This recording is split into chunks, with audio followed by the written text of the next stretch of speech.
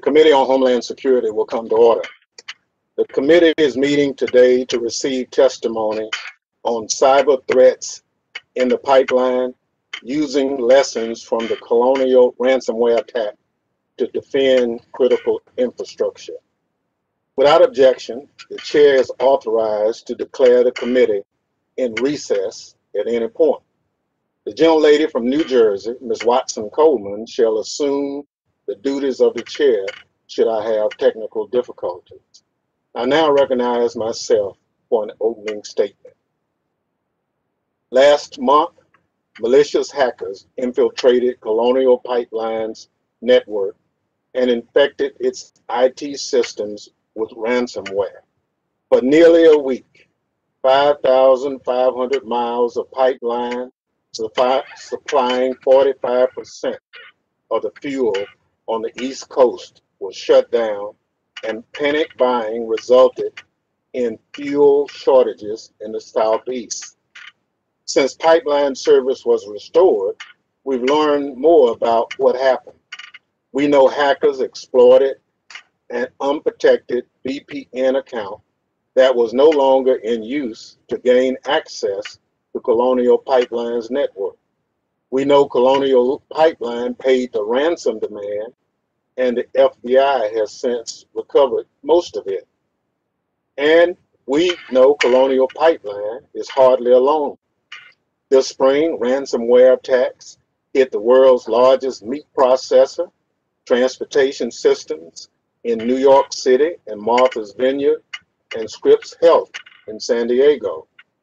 But the potential impact of a long-term shutdown of the country's biggest pipeline crystallized the devastating consequences of ransomware.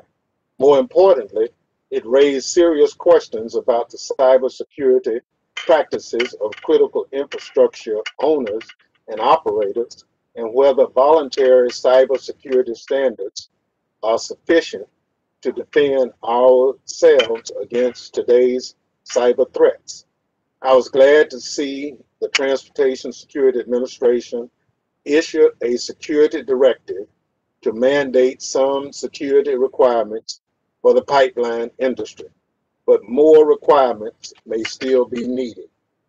To drive the policies necessary to defend against and mitigate the impacts of future ransomware attacks, we need a complete understanding of the circumstances surrounding the ransomware attack against Colonial and the decisions it made during the incident response.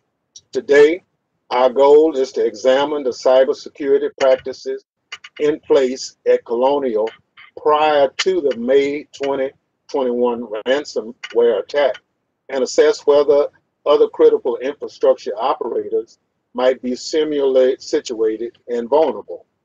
We need to understand the degree to which Colonial utilized the full range of security resources made available by TSA, Colonial Sector Risk Management Agency, and Cybersecurity Infrastructure Agency. I'm troubled by reports that Colonial declined repeated offers by TSA over the past year to assess its security defenses. We also need to understand whether Colonial had a ransomware incident response and continuity of operation plan, and whether it had been practiced and tested. Government officials and cybersecurity experts have been warning about the growing threat of ransomware for years. We need to know how private sector entities like Colonial acted on these warnings. I'm concerned that too few have robust cyber incident response and continuity of operation plans in place. Finally, we need to understand the threat actor, how it targets victims, what tools it utilizes to infiltrate networks, and how we can deter this kind of behavior. Before I close, I'd like to commend the FBI for its work recovering Colonial's ransomware payment and depriving the hackers of the financial benefit of their malicious cyber activity. I hope the FBI success serves as an incentive for future ransomware victims to engage with law enforcement early. And I hope Colonial will use the recouped money to make necessary improvements in its cybersecurity. I look forward to a productive discussion, and I thank the witnesses for being here today. With that, I recognize the ranking member, the gentleman from New York, Mr. Katko, for an opening statement. Thank you, Mr. Chairman, and I thank you for calling this most timely and important hearing today. And I thank you for your continued partnership in the joint effort to increase American cybersecurity resilience. From data integrity on federal systems to pipelines to meat processing to key transportation assets, the connected systems that underpin our way of life are constantly under attack by cyber adversaries. It's been getting worse and it must stop. This isn't hypothetical or the plot of a Hollywood film. These attacks on our critical infrastructure are happening right in front of our eyes. The next steps we take are of vital importance. They should be a mix of short-term tactical and longer-term foundational policy shifts.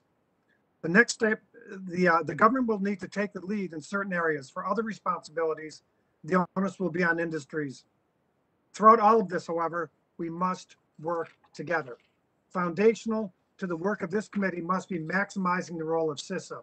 We must mature the relationship between CISA and the nation's lead civilian cybersecurity agency with centralized capacity and tools, and the sector risk management agencies who have the sector-specific relationships and expertise. Optimizing, not eroding these relationships between CISA and the various SRMAs will be critical going forward. Now is not the time to relitigate previous turf battles.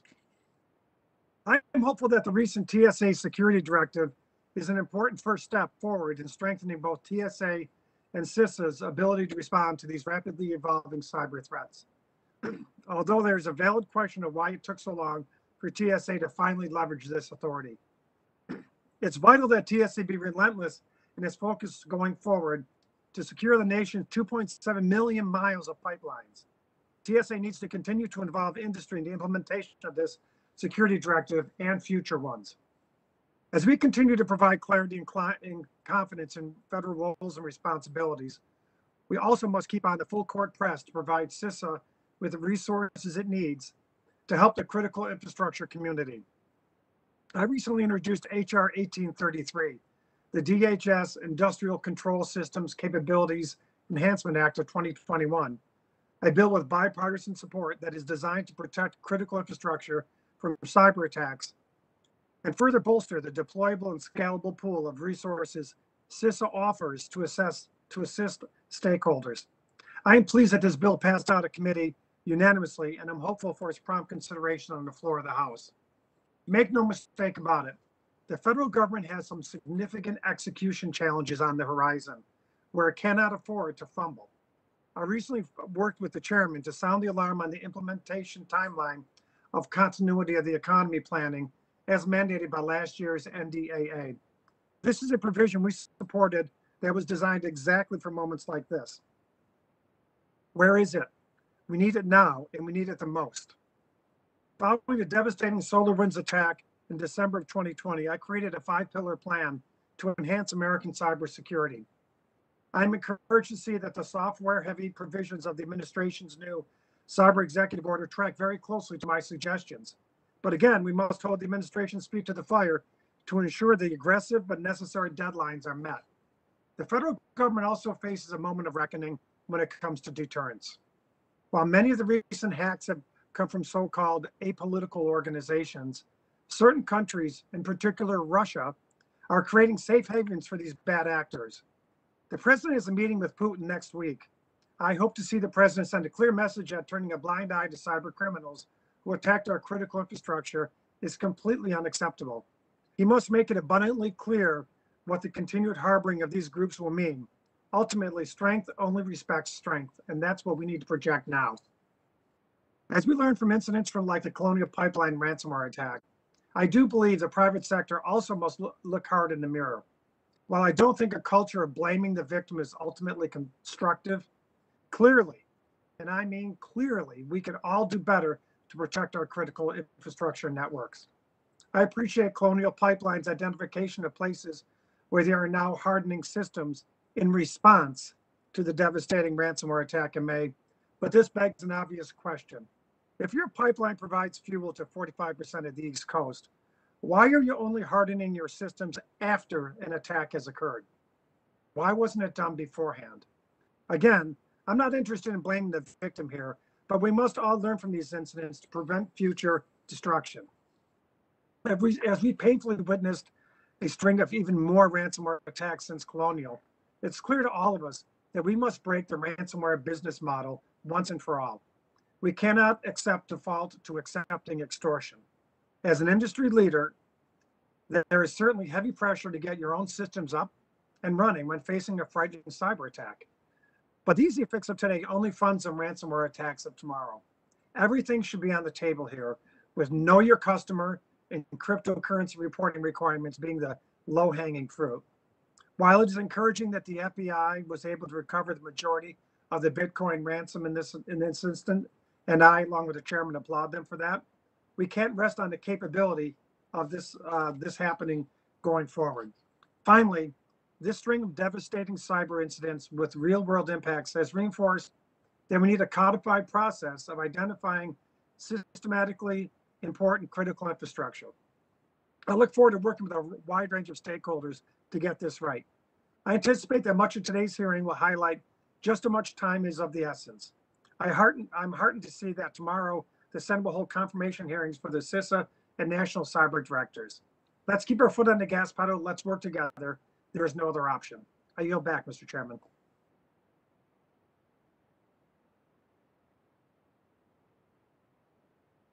Thank you very much, Mr. Ranking Member. Other members of the committee are reminded that under committee rules, opening statements may be submitted for the record. Members are also reminded that the committee will operate according to the guidelines laid out by the chairman and ranking member in our February 3rd colloquy regarding remote procedures. I welcome our witnesses. Our first witness, Mr. Joseph Blunt, is the president and CEO of Colonial Pipeline. Mr. Blunt joined Colonial in 2017 with more than 3 decades of experience in the energy industry.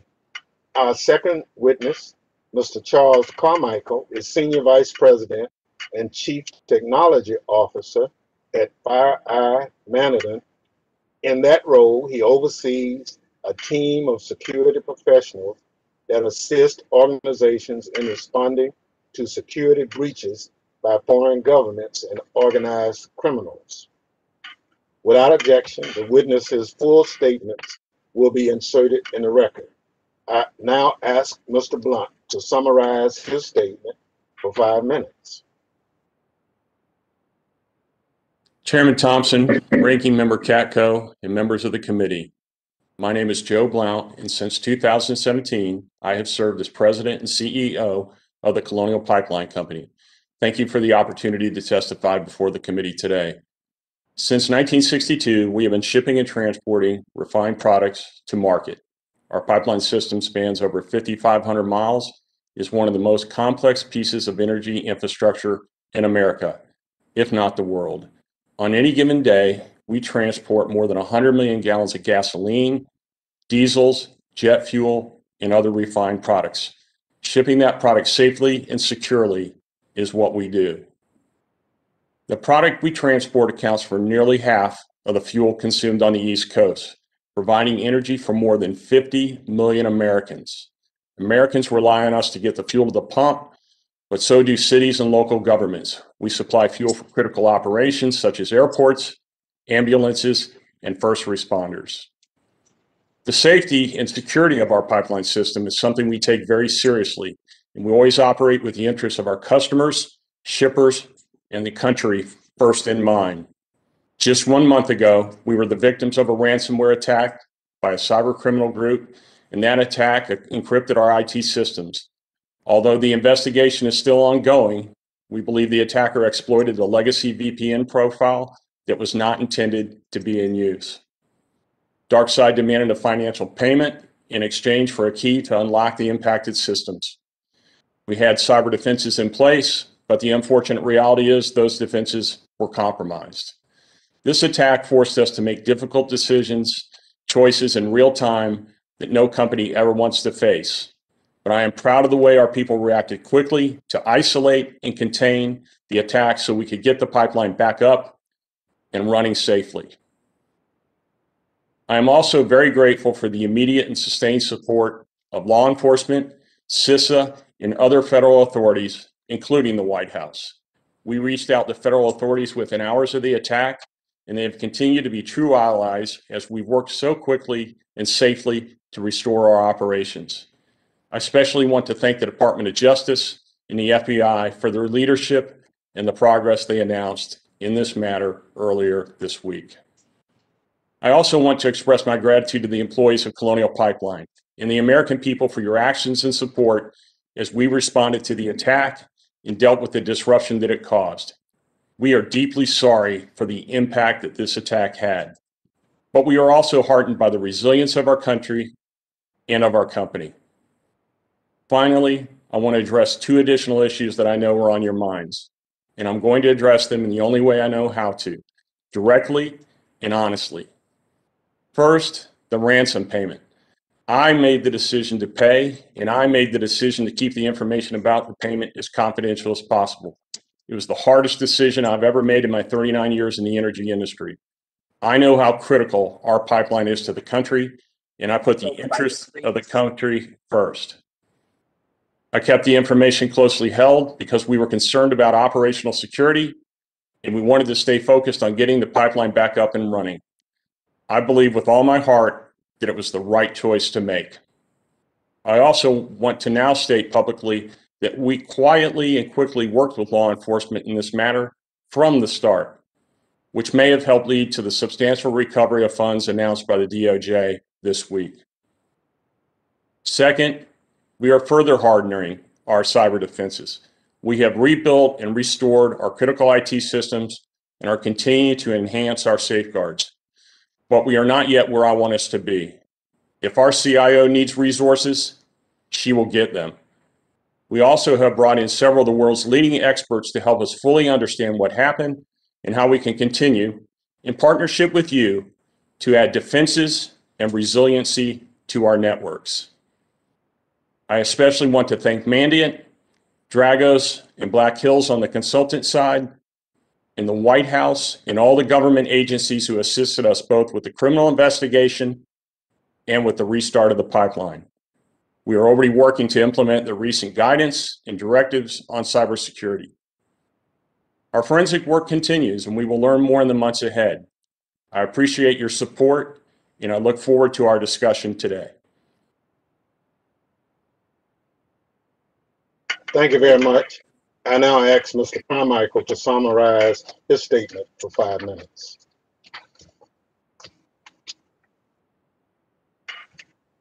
Thank you for this opportunity to share our observations and experiences regarding this important topic, as well as for your leadership on cybersecurity issues. My name is Charles Carmichael, and I'm a Senior Vice President and CTO at FireEye Mandiant. We commend the committee for holding this hearing to further examine the recent ransomware attack against Colonial Pipeline. Both governmental and corporate responses to this attack continue to evolve, and the committee plays an important role in overseeing these efforts. As requested, I'm going to share our observations of the threat actor associated with the ransomware attack against Colonial Pipeline, discuss cybersecurity threats to organizations in the United States. In my role at Mandiant, I oversee a team of incident responders that help organizations respond to complex cybersecurity incidents. My team and I have had the opportunity to help organizations across the globe deal with some of the most significant cybersecurity incidents in history. Mandiant is on the front lines of the cyber battle, actively responding to computer intrusions at some of the largest organizations on a global scale. We employ over 1,000 cybersecurity experts in over 25 countries with skills in digital forensics, malware analysis, intelligence collections, threat actor attribution, and security strategy and transformation. Over the last 17 years, we've responded to tens of thousands of security incidents. It's unfortunate, but unfortunately every day we get calls from organizations that are dealing with a cybersecurity breach. On the early morning of May 7th, 2021, Mandiant was engaged to help Colonial Pipeline respond to the ransomware incident earlier that day. Prior to that date, Mandiant had not provided cybersecurity consulting services to Colonial Pipeline. Shortly after being called by Colonial Pipeline in the morning, we mobilized a team of experienced incident responders to help Colonial Pipeline investigate and contain the incident, eradicate the threat actor, and further enhance the security posture of the network to facilitate a safe restart of the pipeline. Additionally, Mandiant is advising Colonial Pipeline on ways to become more resilient to cyber attacks. Cyber intrusions have become more increasingly disruptive over the past decade. Every year, Mandiant publishes an annual security report where we summarize the trends that we've observed in the past year. In 2015, Mandiant observed a notable surge in disruptive intrusions in which threat actors deliberately destroy data, leak confidential data, taunt business executives, and extort victim organizations. We anticipated that these intrusions would become more disruptive over time, given the high impact to victim organizations and the low cost to threat actors. In late 2019, a hacking group by the name of Maze changed the way that threat actors would conduct their intrusions. Prior to deploying ransomware, they would steal data from victim organizations in a way to conduct multifaceted extortion. They launched a website in which they would shame victim organizations by amplifying the message that they'd hacked into those organizations and then published tranches of data from those victim organizations. Last October, the threat to the United States had reached an unprecedented level. Hospitals across the United States dealt with an acute threat from Eastern European criminals that wanted to deliberately disrupt operations in hospitals. Hospital technology systems were taken offline, and medical professionals and administrative staff had to rely on paper-based mechanisms to document procedures and medicine. The impact to cyber intrusions to human lives had never been more dire. The majority of today's intrusions by financially motivated threat actors involve multifaceted extortion. Threat actors will apply immense pressure to coerce victims to pay substantial extortion demands, often in the 7 to 8 figure range. Some threat actors will convince news and media organizations to write embarrassing stories about the victims. They may call or harass employees, and they may also conduct denial of service attacks against those organizations. I want to spend a moment talking about the DarkSide threat group. DarkSide is a ransomware service that enables a network of different groups to conduct cyber intrusions under the name DarkSide.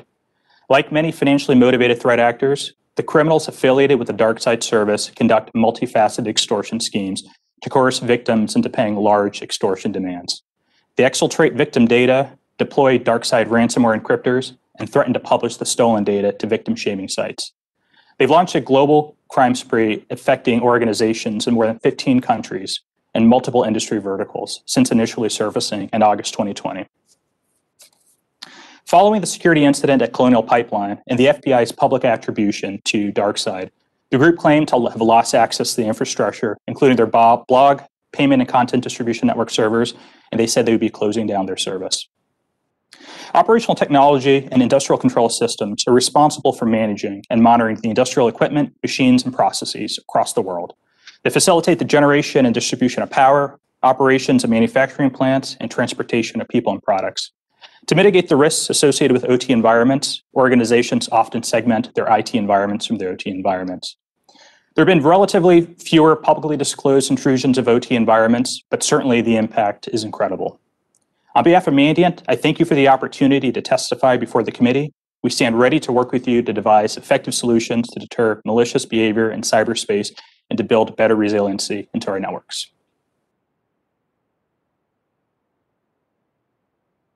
I thank the witnesses for their testimony. I will remind each member that he or she will have 5 minutes to question the witnesses. I now recognize myself for questions. Mr. Blount, I want to clarify the timeline of certain events following the ransomware attack. Would you please walk the committee through the 24 hours or so after Colonial learned of the attack? And in that, would you include the approximate time you reached out to Mandiant, when you reached out to and met with various officers with the FBI, when you reached out to and met with CISA, when you reached out to the Department of Energy, when you reached out to TSA, And exactly when did you pay the ransom?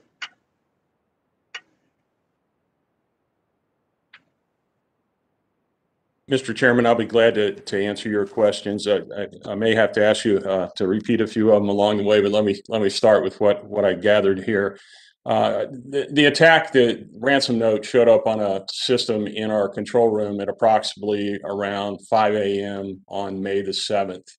The controller that saw the ransomware note immediately took it to a supervisor, and they consulted quickly with our IT group. The decision was made right before 6 a.m. as a result of that threat, in order to contain that threat, to shut down the pipeline system and all the IT associated with that. Shortly thereafter, within an hour or so, and I'll be glad to get the exact time for you because I don't have it, we contacted Mandiant to come in and determine exactly what we had and to start the investigative process and obviously to start the restoration process. So that's the conversation there. Shortly thereafter, and still early in the morning, we contacted the local office, the Atlanta office of the FBI. We have a relationship there. Told them what we had seen on our computer systems and our concern regarding that. And the agent in charge there agreed that we needed more conversation, and they volunteered that they would call CISA and bring them into the conversation, which the FBI scheduled for slightly after 12 noon of that day. While all that was going on, we had various employees responsible for making contact to any number of other governmental entities. So again, I can give you a more detailed timeline, but I will tell you over the course of that day, in the early morning hours following, we contacted the White House, we contacted the National Security Council, we contacted DOE, we contacted PHMSA, we contacted FERC, we contacted DHS, and we contacted EIA. In addition to that, to help to start sharing what we knew with our industry counterparts, we also contacted the API and the AOPL as well, of which we are members, in order to make sure they were aware of what was going on, and if they had any opportunity to keep a closer eye on their systems in case there was similar threat attack to them as a result of that. Thank you. We will send the specific request on the timeline following, but I appreciate what you've done. What time and what day did you pay the ransom? Mr. Chairman, we had a discussion about the ransom in the late afternoon of May 7th, consulting with outside legal representatives who've been involved in cyber attacks in the past. And we made the decision that afternoon to proceed forward with negotiations with the criminal on the possibility of paying the ransom. The actual payment of the ransom was not made until sometime on Saturday. And again, if you need that exact time, I can get that for you, sir, but I don't have that here. Well, it would be helpful. The other thing, did you talk to the FBI or any other government official about paying the ransom?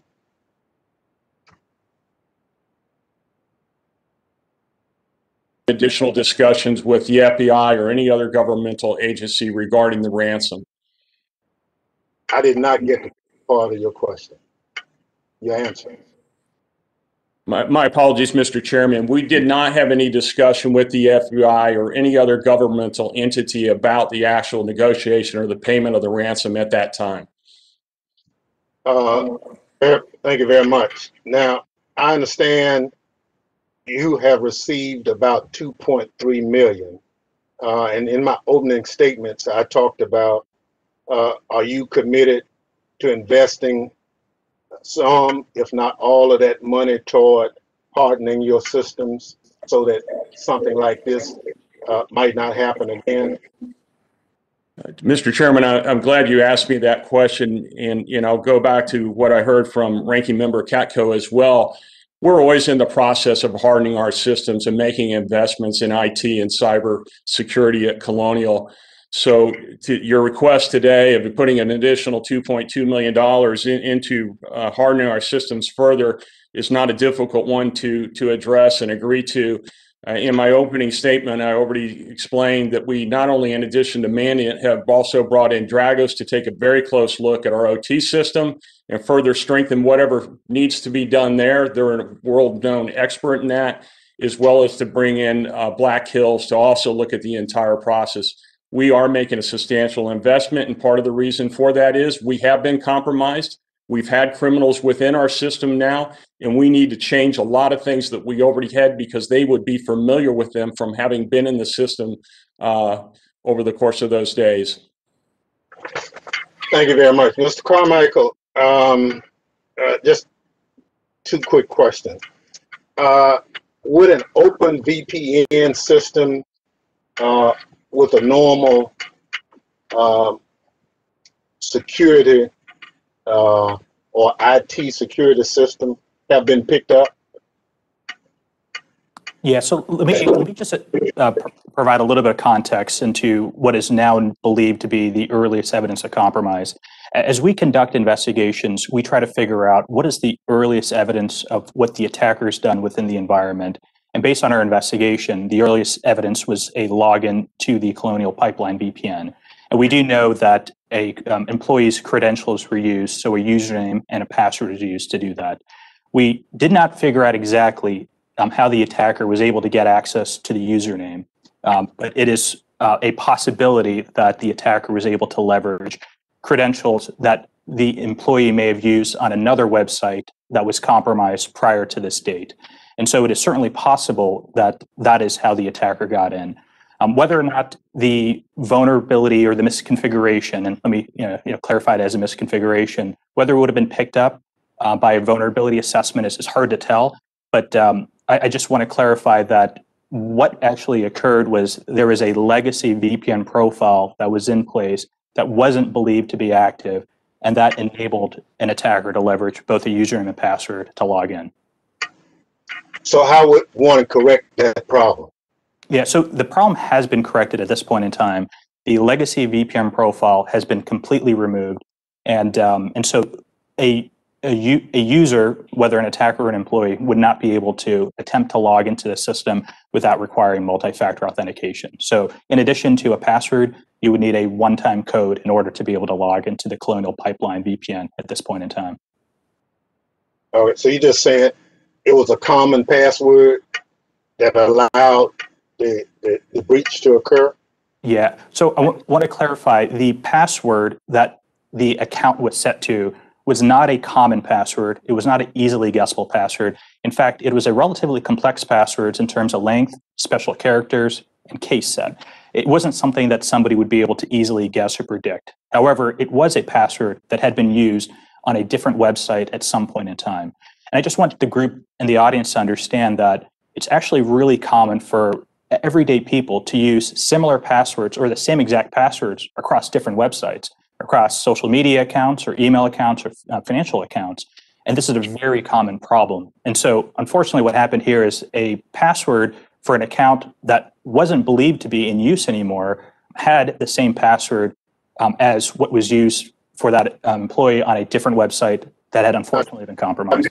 I understand, but we're not talking about ordinary people. We're talking about a pipeline that controls 55% of the energy resources in the Northeast. So you would expect a more robust system than just an ordinary system.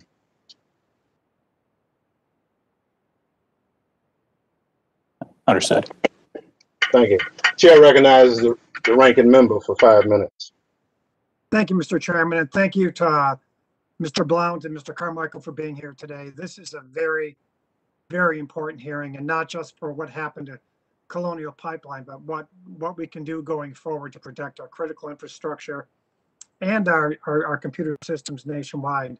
This is an issue that's getting more ubiquitous, unfortunately, and we're going to have to deal with it. So, Mr. Blount, I appreciate your candor and I appreciate your professionalism in testifying. And I'm not interested in playing gotcha, but I do want to clear up something from yesterday. You were asked a question by, I believe it was Senator Hawley, about the money you spent to secure your systems. And I think you said over the past decade, it was over $200 million. But I think that includes for your entire IT system altogether, correct? That's not just for the hardening of that system. Ranking Member Katko, that is a correct statement. Yes, sir. Okay. Okay. Thank you for that clarification. I appreciate it. And you talked about hardening the system now, right? And again, I'm not trying to play got you, but I know you referenced a little bit about the hardening of the system before. What are you doing now that you weren't doing before to harden your system? I thought that was a good point you made before, because I think a lot of people are hearing about hardening of the system right now, and they think that that means that operators haven't been doing that all along. As we all know, these threat actors evolve very quickly. They have very sophisticated tools. So all responsible operators are continuing to assess their investment and where they need to go next. So from a Colonial perspective, as I stated previously, we've had a bad actor, we've had a criminal inside our system. So we're making a lot of changes in our system with the help of Mandiant as they go about restoring our systems, as well as mitigating the damage done. And again, with Dragos and Black Hills involved, we'll be doing a lot of things differently that we certainly could share with you, probably more one-on-one, because we don't want to give a roadmap to the outside criminal characters that they can come in and have a successful attack again. But we've got a lot of things in progress right now, and we'll continue to make those investments. We take cybersecurity and as well as physical security extremely serious at Colonial. So that's where we're headed. We're heading towards a lot more hardening and a lot different architecture than we had before, mainly because we've been compromised and we need to change the architecture so that it's not as easily known by previous perpetrators. Yeah, I understand. I appreciate your candidness there. My concern is you're learning from the attack, right? Brad's question is, how do we get other critical infrastructure entities that have not been subject to attack yet, and I hope they never do, but if they haven't been subject to attack, how do we get them to take those similar additional steps that you are now taking out of necessity? How do we get them to pay attention to this issue?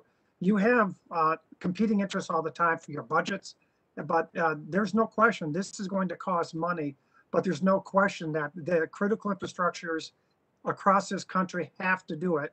And I'm quite confident that they're not all doing it. So what would you say to them, or what do you think we should be doing to help them basically see the light?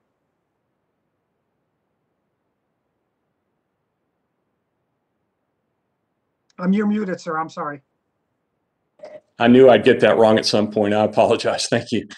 Ranking Member, I share your concern. As a large operator who has been making investments in this area, I think that we need to work together and find a way to work together to share those best practices and what makes sense, and perhaps what made sense yesterday that no longer makes sense today as the threat actor continues to evolve. We participate, all of us responsible operators participate in a lot of tabletop exercises, and we have standards that we follow, like API security standards for SCADA and things like that. But I think we need to continue to communicate.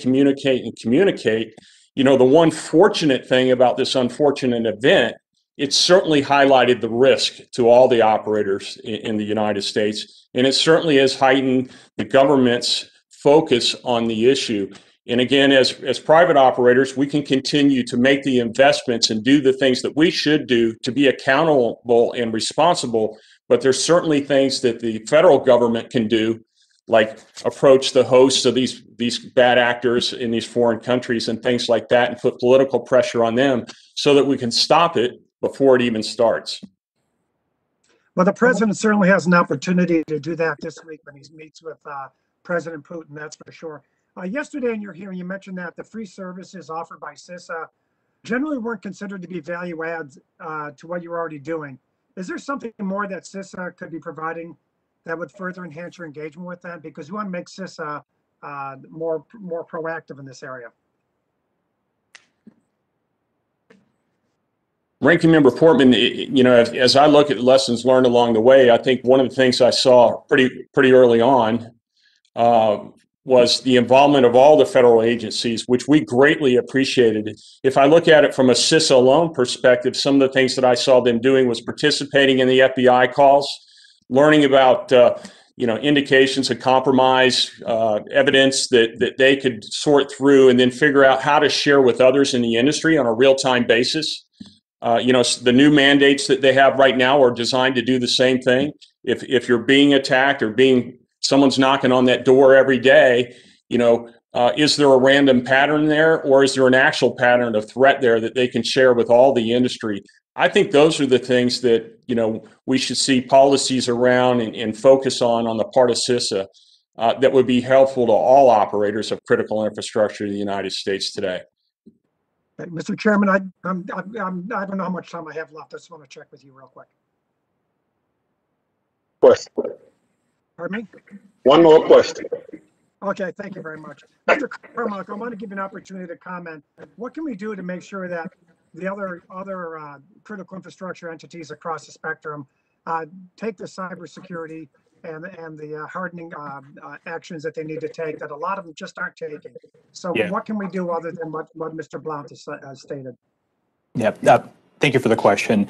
I really think what we need to do is share as much information as we possibly can about the threat actor, the threats, and really what some of the learnings at Colonial Pipeline, as well as other organizations that are dealing with cyber attacks on a day-to-day basis, are learning from their investigations and their response. And so if we can get information out to other organizations more quickly, I think it'll help enable them to better defend their environments. Thank you, Mr. Chairman. I yield back. Thank you very much, Chair. Gentleman yields back. Chair recognizes the young lady from Texas for 5 minutes, Ms. Jackson Lee. Mr. Chairman, Mr. Ranking Member, thank you so very much for this hearing. Let me express the urgency that I feel about this particular crisis that we're in the midst of. To both gentlemen, we know that the private sector over the years has had 85% of the nation's critical infrastructure, including cyber. And I would make the point at this time, 2021, that because of this major crux of calamity that we face, that the private sector can no longer go it alone. Mr. Blount, do you agree with that? That the private sector can no longer go it alone with respect to its infrastructure that it possesses versus the federal government? Thank you, Representative Lee, for your question. I think there's no question that these threat actors are extremely capable. They're housed in countries other than the U.S. We're responsible as operators for our own internal security and our cybersecurity, but we need the government's help to put pressure on the host countries so that we can stop these attacks before they start. Thank you. Can you explain again why, when you were requested to provide information as to whether or not you paid ransom, that you hesitated and took really a considerable length of time, to the extent that it was reported that the White House was not getting a direct answer regarding whether you paid ransom? Representative Lee, as far as the White House goes, they never asked whether they never talked about the ransom at all, period. Never had a question about it from anybody that I talked to. Never had a question about it from any of my employees that talked to federal agencies. So that's the reason why the White House, they never asked about it. Who was the first governmental entity that you reported to that indicated that you paid ransom? The first entity that we reported to that we paid ransom would have been the FBI. And what was the gap between the time that you paid it and the time that you spoke to the FBI? The time. Representative Lee, I'd say that was approximately 48 hours. I could give you a more definitive number, but that would be my guesstimate. Thank you so very much. So it was 2 days. It was a 2-day gap between the time you paid it and the time you spoke to the FBI. Representative Lee, I would share with you that obviously we communicated with the FBI throughout the course of the week, shared a lot of evidence with them, and made ourselves as open as we possibly Thank you very much. And let me again compliment the FBI for being able to secure dollars. This may be your question, I think, Mr. Carmichael. Why wasn't a multi-factor authentication used on that VPN? I'm going to give you a series of questions if you want to take quick notes because my time is running out. And who had a legitimate access to that password? And where else was the password used?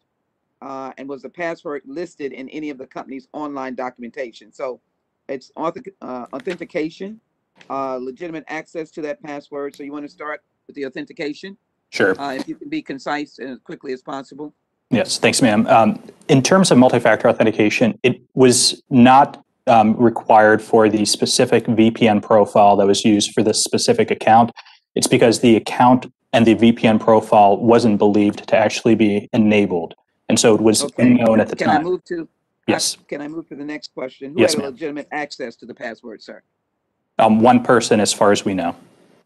And is that person vetted from your perspective? Yeah, it was an employee's account. Where else was the password used? We do not know the exact source of the website that it was used, but presumably it was used on at least one other website because there are passwords that are readily available on the internet, and we did find that it was one of the passwords that was stolen from another website, but we don't know exactly where it came from. Was the password listed in any of the company's online documentation? Not that I'm aware of. You started out by saying you can't go it alone. We are ready to help you. I introduced HR 2980, which deals with Cybersecurity Vulnerability Remediation Act. Committee was kind enough to pass it out of the committee, hopefully go to the floor. But the crux of this is that part of it is a reporting feature that really requires companies to, the DHS to secure a report that indicates what kind of mitigation companies are engaged in. Do you think that if a company crosses into the public domain, and when I say that, Colonial Pipeline impacts, as you well know, massive energy streams that literally shut down the East Coast, that the government should come in more quickly than it obviously did because it has moved into the public domain? Do you believe that that would be an appropriate approach in terms of assessing how the government comes in to help those who've been attacked? I think private corporations would welcome any support they could get from the government dealing with cybersecurity incidents. Okay. Gentlelady's Thank you, time Mr. Chairman. has expired. Yes, Thank you ma'am. very much. Chair recognizes gentleman from Texas, Mr. McCall, for 5 minutes. Thank you, Mr. Chairman. Mr. Blunt, this is the fourth recent attack by either Russia as a nation state or organized Russian mafia. This is the kind of the thing that keeps us up at night, a pipeline shutting down in the nation from New York to Houston. The problem, as I see it, the chairman and I stood up CISA into law, which is on the defensive side. But the problem, as I see it, is we continue to see hundreds of these attacks, billions of dollars in ransomware, and yet there's no consequence to bad behavior. They get away with this every day. I introduced and marked up on the Foreign Affairs Committee the Cyber Diplomacy Act, which sets up an ambassador at large at the State Department to set up international norms and standards. So, Mr. Blunt, my question to you is, as the president now is going to sit down with Mr. Putin, and certainly I hope the president's going to raise these attacks, recent attacks by Russia, either as a nation state or by organized crime. I believe that we need to start thinking about going on the offensive and hitting them back. And there should be consequences. And in a recent statement, you stated, ultimately, the government needs to focus on the actors themselves. As a private company, we don't have a political capability of shutting down the host countries that have had these bad actors in them. Do you agree with my bill, but more importantly, that we need to stop just taking it? We need to respond, and we need to start hitting them back. Do you agree with that assessment? Representative, I appreciate your leadership in this particular issue. That does very much address what you read in the press statement that I made. we have a responsibility, obviously, as operators to continue to strengthen our systems and protect our asset base. But we have to stop the threat actor themselves. We have to stop the criminals, and that's something private industry can't do without a partnership with the public sector. So I think your proposal is dead on, and we certainly support it. And I think every other operator in the United States would love to see us stand up and push back and not allow this to continue. And it's unfortunate it had to take a hit on a critical infrastructure asset to get the focus that it's getting now. But I think it's very important. And again, I appreciate your leadership on it. And thank you, Mr. Blunt. Mr. Carmichael, FireEye has been a leader in this issue. And, Congressman Langevin and I introduced a mandatory breach notification law. CISA is only as good as the information it gets. And the private sector has the majority of the threat information. I think Colonial Pipeline did a good job notifying CISA, but other companies don't. And would you agree with the assessment or the tone of this bill that we need to start looking at, instead of 50 different states, a federal law instead of patchwork of 50 states that would require a mandatory breach notification? If the identifiers can be taken out, it can be sanitized and scrubbed like we do with classified information, so that the fiduciary duty is not compromised in any way. But the threat information is mandatorily shared with CISA so it can better protect the nation from these attacks. Yeah, Congressman, I certainly agree that right now the data breach disclosure laws are highly complex. Every state has their own nuanced requirements, and it will certainly be a welcome change to have one standard data breach disclosure requirement. It'll be much more simple for the organizations that are trying to figure out the complexity around notification requirements. In terms of getting information out to help other organizations defend themselves, absolutely, we agree with the spirit and the intent of that. We welcome the opportunity for CISA to take that information and disseminate it as best as they can, but they certainly need victim organizations to come forward and provide that the threat information to them so they have something to share. I think one of the challenges that organizations deal with today is the fear, the repercussions, and the scrutiny around data breaches. And so if there is a way to get information out to the government, to CISA, and to the broader community in a way where it doesn't feel like the victim organizations are going to face a penalty, I think that would be a welcome change. Last question to you, sir, would be, we don't allow private companies to hack back, right? That's illegal. And it would create a Wild West scenario. But what is your opinion of the federal government protecting itself and responding in kind to nation state actors when they perpetrate these acts of cyber warfare, for lack of a better term, because they are destructive? And it shut down, the energy supply for days on the East Coast. What would be the best way to show them that there are consequences to their bad actions? Yeah, so I certainly agree that private organizations shouldn't hack back, but from a government perspective, and perhaps certain select private organizations that maybe have the capability and the operational security to be able to conduct these offensive operations, I certainly think there's a way and an opportunity to disrupt the aggressive threat actors that continue to cause havoc in the United States. And so I do believe that there is an opportunity for us to get more aggressive, but we certainly need to define what are the rules of engagement. And thank you, Mr. Chairman. I think the time to act now, and the international norms and standards need to be set with our allies and across the globe. And with that, thank you, gentlemen's time has expired. Chair recognizes gentleman from Rhode Island for 5 minutes, Mr. Langevin. Thank you, Mr. Chairman. Good afternoon. I want to thank Mr. Blount and Mr. Carmichael for your testimony here today and helping us to understand this. I have a list of questions I want to get through, and if you could be as brief and direct as possible, it would be appreciated. So if I could start with Mr. Blount. So I understand that Colonial has cyber insurance. So do you expect your insurers to will cover the $4.4 million ransom payment? Congressman, thank you for that question. We do have cyber insurance. We've had cyber insurance for quite some time.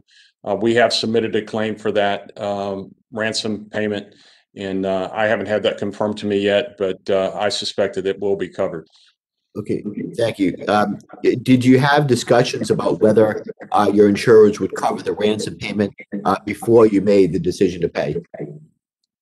I think there were consultations going on through my CFO at the time, but that wasn't my focus. Again, my focus was to get access to that de-encryptor, to have all the options that I could get available to me in an effort to try to restart that pipeline as quickly and safely as possible. So from my perspective, the insurance wasn't even in the forefront of my mind.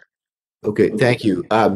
Mr. Blunt, yesterday you testified that you recommended to other companies that they be, and I quote, extremely transparent in their contact with the authorities who indeed do have resources that potentially could help you through a very difficult process.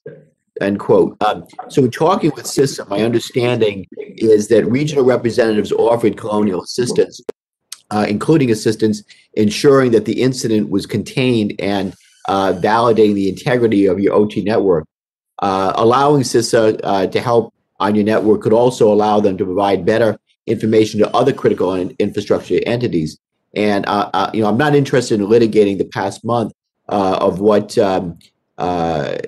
services were offered when, but will you commit today to take CISA up on their offer of direct assistance on your network? Thank you, Representative, for that question.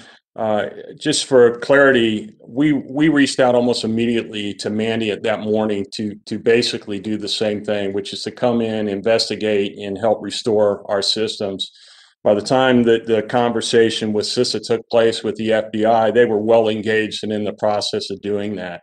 I think CISA offers great services for companies that perhaps don't have the resources we have to bring in the best in class with regard to people like Mandiant, Dragos, and Black Hills. So I think that's a good service. But in this particular case, we were already engaged. All right, yeah, let me stop you there if I could. You've testified that, if there was a 1% chance that OT could be affected, it's worth shutting it down.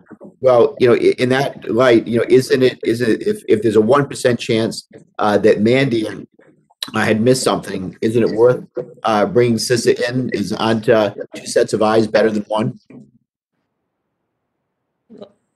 Representative, with all due respect, I have 3 sets of eyes in already with the parties that I've explained we've engaged with.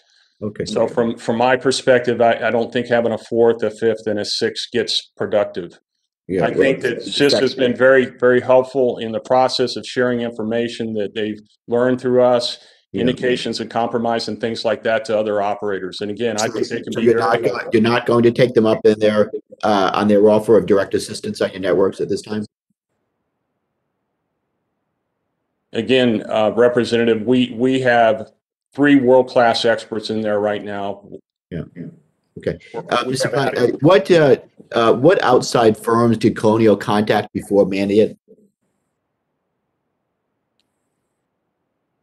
Representative, as I said earlier, we contacted the FBI and Mandiant almost simultaneously that Did you morning. contact outside legal counsel, though, before you hired Mandiant, and the legal counsel hired Mandiant? We have retained outside legal counsel, and yes, probably did talk to them for Mandiant. I'd have to give you the timeline on that. I'm not as familiar with it. Okay, thank you. Mr. Carmichael testified that Mandiant was retained by an outside legal firm. Are you contending that, so you contacted Mandiant before Huntington Andrews Kurth LLP, or was it the other way around? I'm just curious as to why. Representative, I'm sorry, Representative, is that question for me? I thought you were addressing Mr. Carmichael. No, that was for you. I'm sorry. Mr. Carmichael had testified that Mandiant was retained by outside legal counsel. That is a correct statement. Yes, sir. Okay. And why did you retain Mandiant services through outside counsel?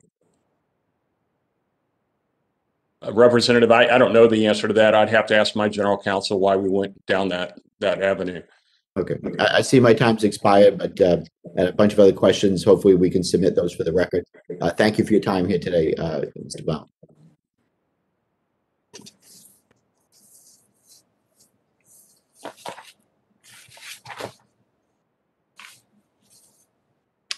Thank you, Mr. Chairman. I yield back.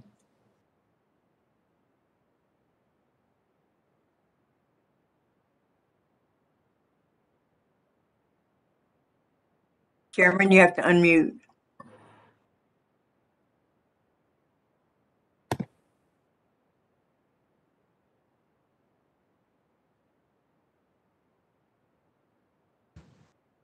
Mr. Gavarino for 5 minutes.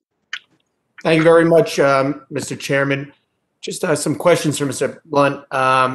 As you may know, information sharing and analysis centers, or ISACs, can provide member owners and operators useful services and insight into the current threats facing their sectors. This can include information sharing, actionable intelligence, federal and private sector information, and more. Yesterday, you, in front of the Senate, you said you weren't sure if Colonial was a member of an ISAC. Have you tracked down that answer yet? Is Colonial a member of the oil and natural gas ISAC? Thank you for asking for that clarification, because I actually did do that, and indeed we are. It's the acronym that threw me off. I've heard it through the long name, not through the acronym, so I wanted to be careful yesterday that I stated it correctly. Okay, so you are a member. So can you provide in detail your engagement with them? How do you leverage their services? What do you provide back to the group? We're a learning organization, and it's in our DNA to share. We participate in a lot of industry collaborative processes like that. I would have to call upon my CIO to really explain in detail exactly what they share with regard to our systems and how we approach cyber risk and all those things. But again, we belong to a lot of organizations like that that also have a lot of acronyms, and they may differ from cyber all the way to pipeline integrity and things like that. Okay, so your CIO is the one who deals directly with the oil and natural gas ISAC. That is correct, Representative, or someone on her staff. Okay, how often would you say you meet with your CIO? Thank you for that question. I meet with my staff every day. We have a staff meeting every day. So I meet with each one of my executives every morning. And typically throughout the day, I'll have one-on-ones with them. And certainly at least twice a month, I meet with each one on one-on-one to talk about things in general. So constant contact. It's a small team. It's a very close-knit team. So in the past year, you met with your CIO every day. How long is that meeting? Is it just a morning meeting? Is it just updates? What's discussed when you and you meet every day? But are there more in-depth discussions about cyber risk and whatnot? And how many times do you have those meetings? Yeah, Representative, the meetings that we have in the morning revolve around a lot of topics. It's with the entire team. They can last anywhere from 1 hour to upwards of 3 hours. And then, as I said, in the COVID environment, I have to kind of do a virtual walk around. I don't have the ability to knock on doors in the office anymore, but it's not unusual for me to talk to any of the executives that work for me once or twice a day, in addition to the morning meeting. And then if we have things that we want to talk about in depth, we make appointments and we spend whatever time we need to on those critical matters. Okay, so following the breach, how many meetings have you had with your CIO specifically about the breach and what you're going to do to better protect the pipeline? Well, thank you for that question. That's a really good question. We meet every day as a management team. My CIO has been very engaged in the restoration process with Mandiant. And certainly if you go back to the first week of it, fully engaged 24/7 every day until we got the pipeline system back up. So there might have been a few touch bases during that week, but for the most part, we let her run with the Mandiant team to make sure that we brought this critical infrastructure up. Since that time, both her time and my time has been used in forums like this, which are helpful to get the word out about what happened to us so that it might prevent this from happening to other people. I still talk to her every day, but the length of those discussions varies depending upon both our schedules. But again, we're both focused on this particular issue. And quite frankly, that's all we've been focused on for the last month. I appreciate that. Now, you just answered the previous member's question about, when he asked about allowing CISA in to help with your systems, it sounded like that was not something you were interested in. TSA had offered its assistance prior to the attack, I believe once last year during COVID, then again back in March, and you turned them down last year. I don't believe there was an answer yet as to allowing them in March. Do you intend on allowing them to come in and do a diagnostic check or at least run a program on your system like they had offered twice before the attack? Representative, let me address that question. The word turn down I've heard as well. I've also heard the word refusal. That neither one of those is the case. We've worked with TSA for a long time. They've done a lot of physical security audits with us, worked collaboratively with them. In fact, they actually filled in for PHMSA last year on a virtual audit that took place on one of our facilities. With regard to the VADAR program, we never denied wanting to do it. It's a voluntary program, as you know. It was a function of scheduling. We were getting ready and still getting ready to move into a new facility as our lease expired. And so I think the conversation, again, between my CIO and the director of security over there was a function of when it would be best to do it. I do know that that's been scheduled at the end of July. Thank you very much. My time has expired. I yield back. Thank you very much. Chair, recognize the gentleman from New Jersey, Mr. Kane, for 5 minutes. Thank you, Mr. Chairman. Thank you for once again having this timely hearing. See, Mr. Blount, since March 2020, your company has been contacted at least 9 times by TSA to schedule, the CFSR on at least 3 occasions, including April 16, 2020. Just before a ransomware attack, Colonial did not bother to respond to TSA's request for a security assessment. To this date, even after the attack, I guess we're going over the same, hashing over the same thing. Could you just clarify for me why you opt not to participate in TSA's CFSR security assessment? Representative, I'd be glad to answer your question on that. Again, we think the VADAR program is a good program. We have a good working relationship with TSA. It's been a function of timing. And again, we've never refused or denied the part of wanting to participate in that program as a volunteer. And that's why it is scheduled here at the end of July. Okay. I understand a typical TSA pipeline security assessment involves 3 to 4 TSA employees. Given your company's COVID-19 concerns, were any small groups of individuals not employed by Colonial Pipeline allowed into your facility since the beginning of the pandemic? And if so, for what purpose? Representative, you can appreciate that we have essential employees in our operation, just like all pipeline companies do, just like all utilities do. So in our Alpharetta office, our headquarters in Georgia, we have a rotating shift of controllers in a control room. And our concern and all operators' concerns at the outbreak of COVID was, how do we protect these essential workers? They're not people that can be replaced by just anybody. They're kind of like air traffic controllers. They're highly trained, they're certified. And so we almost immediately, with the breakout of COVID, went to remote work for all our employees and all our vendors in order to protect those essential workers that work in that office. So there's been no one in that office that I'm aware of other than some potentially critical repair that needed to be done on something. And I'm not even sure about that. Highly protected workspace. Yeah. Well, I appreciate that, sir. And, we are, just concerned with respect to what's happened to you, to make sure that, TSA is able to help with respect to these issues. And, we just want to know, will you commit to participate in the TSA's CFSR inspection as soon as TSA can conduct one, or as soon as you can work it out? Yeah, Representative, we've already committed to a date. Again, I think it's one of the last days in July.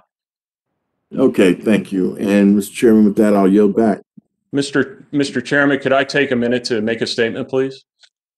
Gentleman is recognized. Thank you, sir. Mr. Chairman, I'd like to make a clarification on a statement that I made to Representative Jackson Lee. We shared information with the FBI about the digital wallet on Sunday and discussed the specific ransom payment on Wednesday. The Justice Department, in its announcement a few days ago, commended us for the quick communication with authorities. Thank you, sir. Thank you. Chair recognizes Mr. Van Drew for 5 minutes. Hi, Chairman, and thank you, Chairman Thompson, for having this meeting. And I want to thank you and, of course, Member Katko and members of the committee. You know that we have a serious problem on our hands. Hackers who are primarily located in Russia have developed sophisticated methods of infiltrating the federal government, state and local governments, and private sector entities in the United States. As we saw just about a month ago with the ransomware attack on Colonial Pipeline, America is very vulnerable, frankly, too vulnerable to these attacks. They can have crippling ramifications, like gas shortages throughout the entire country. The attack on Colonial demonstrates the need to shore up our cyber defenses through initiatives such as public-private partnerships and more communication and more accountability in both the public and the private sector. It is of extreme importance. I find it deeply concerning that Russian hackers, through a compromised password on a virtual proxy network, were able to essentially shut down a 5,500-mile pipeline that supplied roughly 45% of the fuel consumed by the East Coast of the United States of America. Shortly after the attack on Colonial, meatpacker JBS was the victim of ransomware attack that caused major disruptions in the United States meat supply. And it also expected that the perpetration of this attack are Russian-based as well. The FBI Director Christopher Wray recently said that the current levels of ransomware attacks can be compared to the challenges proposed by the September 11th, 2001 attacks, that they could be compared to that, and that there are a lot of parallels. Obviously, if the FBI Director is comparing anything to the level of September 11th, Congress and the federal government need to pay attention. I commend the Biden administration for its recent executive order on improving the nation's cybersecurity and encouraging the administration to work with the members of the committee on practical, effective solutions on protecting America and our critical infrastructure. So I have a few questions. Mr. Joseph Blount, I understand the Transportation Security Administration contacted Colonial multiple times to conduct a validated architecture design review, VADR, to evaluate your company's cyber posture, but you refused to move forward with the evaluation. Can you help me and my colleagues on the committee understand why you declined?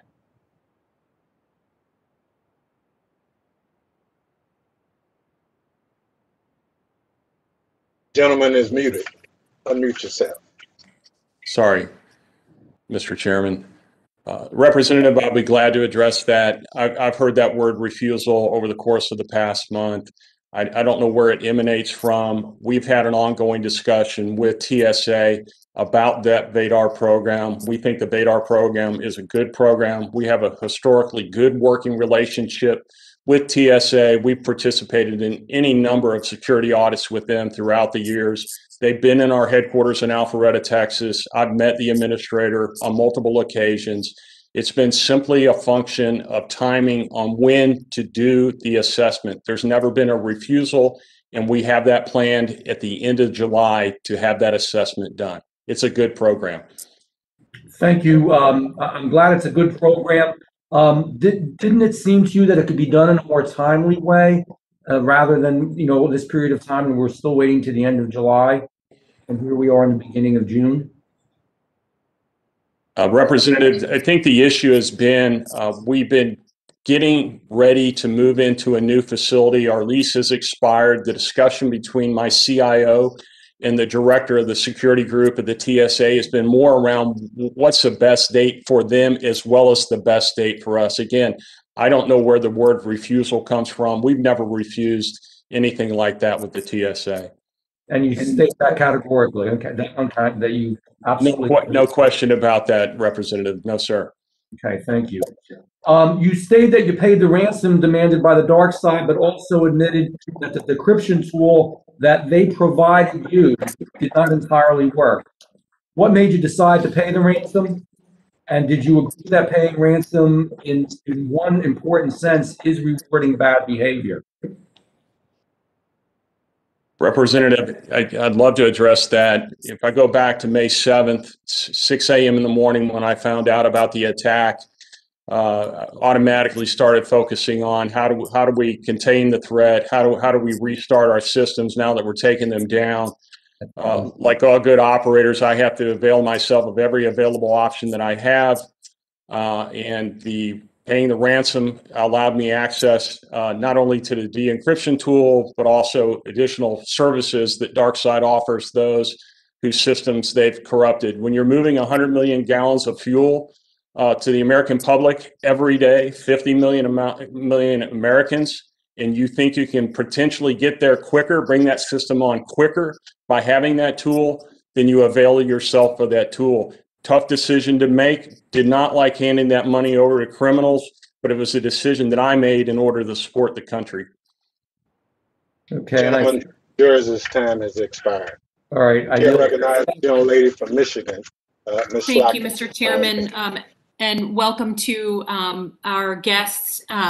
I appreciate your professionalism in showing up and answering what I cannot imagine to be fun questions about what I'm sure will be a dark day in your professional experience. I can't imagine that this is easy. After the attack, I wrote a letter to a bunch of the pipeline companies that go through the state of Michigan just to ask, what were they doing? What were they learning? And I'm more interested at this point in trying to understand how we learn from your experience, because I can't imagine any company in the world wants to go through what you're going through. And if the attack wasn't bad enough, then the hearing, I'm sure, will prove to them that they should not want this to happen to them. But I am concerned. We have the Deputy Attorney General calling it a clear and present danger are these cyber attacks.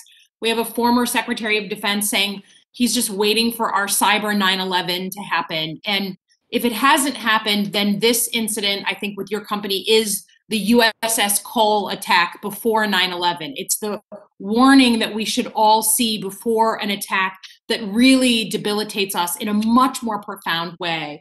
And so I guess you've answered lots of questions about what you're doing differently. You mentioned a bunch of tabletop exercises and things that you did, but obviously they did not work, right? And I guess my question is, are you allowing researchers, kind of the white hat hackers, to try and get into your system? Are you using kind of that approach where you're allowing people to try and attack you, not just doing a tabletop exercise on what you would do, but actually trying to let them into your system? Have you done that before? Representative, first, let me thank you for your kind words. I appreciate those. Very nice of you to do that. Yes, we participate in penetration tests. We participate in audits, and that's by design to try to find weaknesses. And if you find weaknesses, then determine how you best remedy them. And of course, if you consider how fast the criminal element is growing and their skills are growing, you have to continually stress test your system in order to stay ahead of the curve. It's like all technology, it changes constantly. And that's why you're continually hardening your systems and making those investments. So I appreciate. You've invited outsiders to do this, not just folks inside your own system, but outside organizations, outside groups that do this for a living? Representative, absolutely, because you run the risk of being myopic if you were to do it yourself. You have to have outside experts similar to the reason we brought Mandiant in to help us restore our systems and to determine what happened to us and running an investigation. That's the absolute right thing to do. And I think all responsible operators are doing that. Yeah. And I think, beyond the pipeline companies that go through Michigan and through our Great Lakes, the average company doesn't have nearly the resources that you have, doesn't have nearly the staff that you have. And I think a lot of us are looking at, if you can't and other companies like you can't protect against these attacks, what are the little guys supposed to do who are even less in touch with some of the latest and greatest in cybersecurity?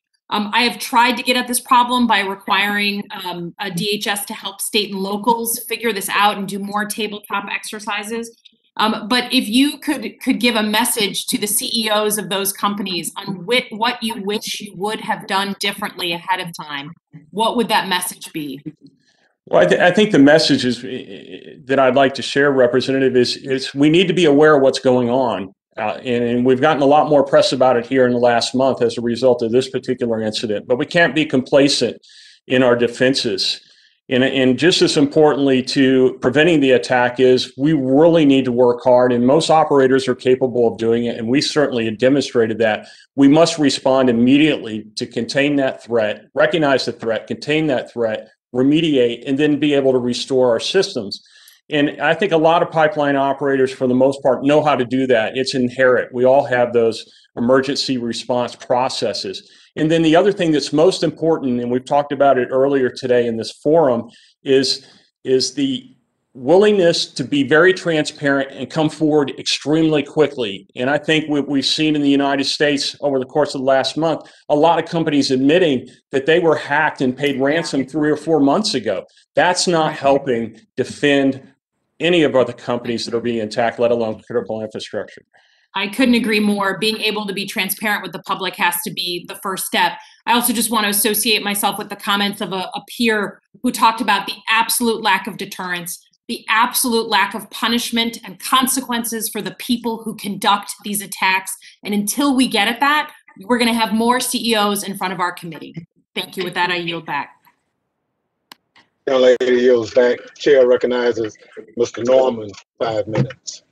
Thank you. Mr. Carmichael, DarkSide, the Russian hackers that caused Colonial pipeline attack, it really seems to enjoy the approval of the Russian government, Putin.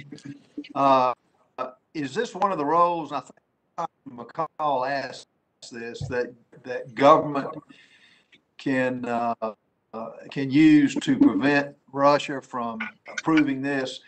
Do you agree with this?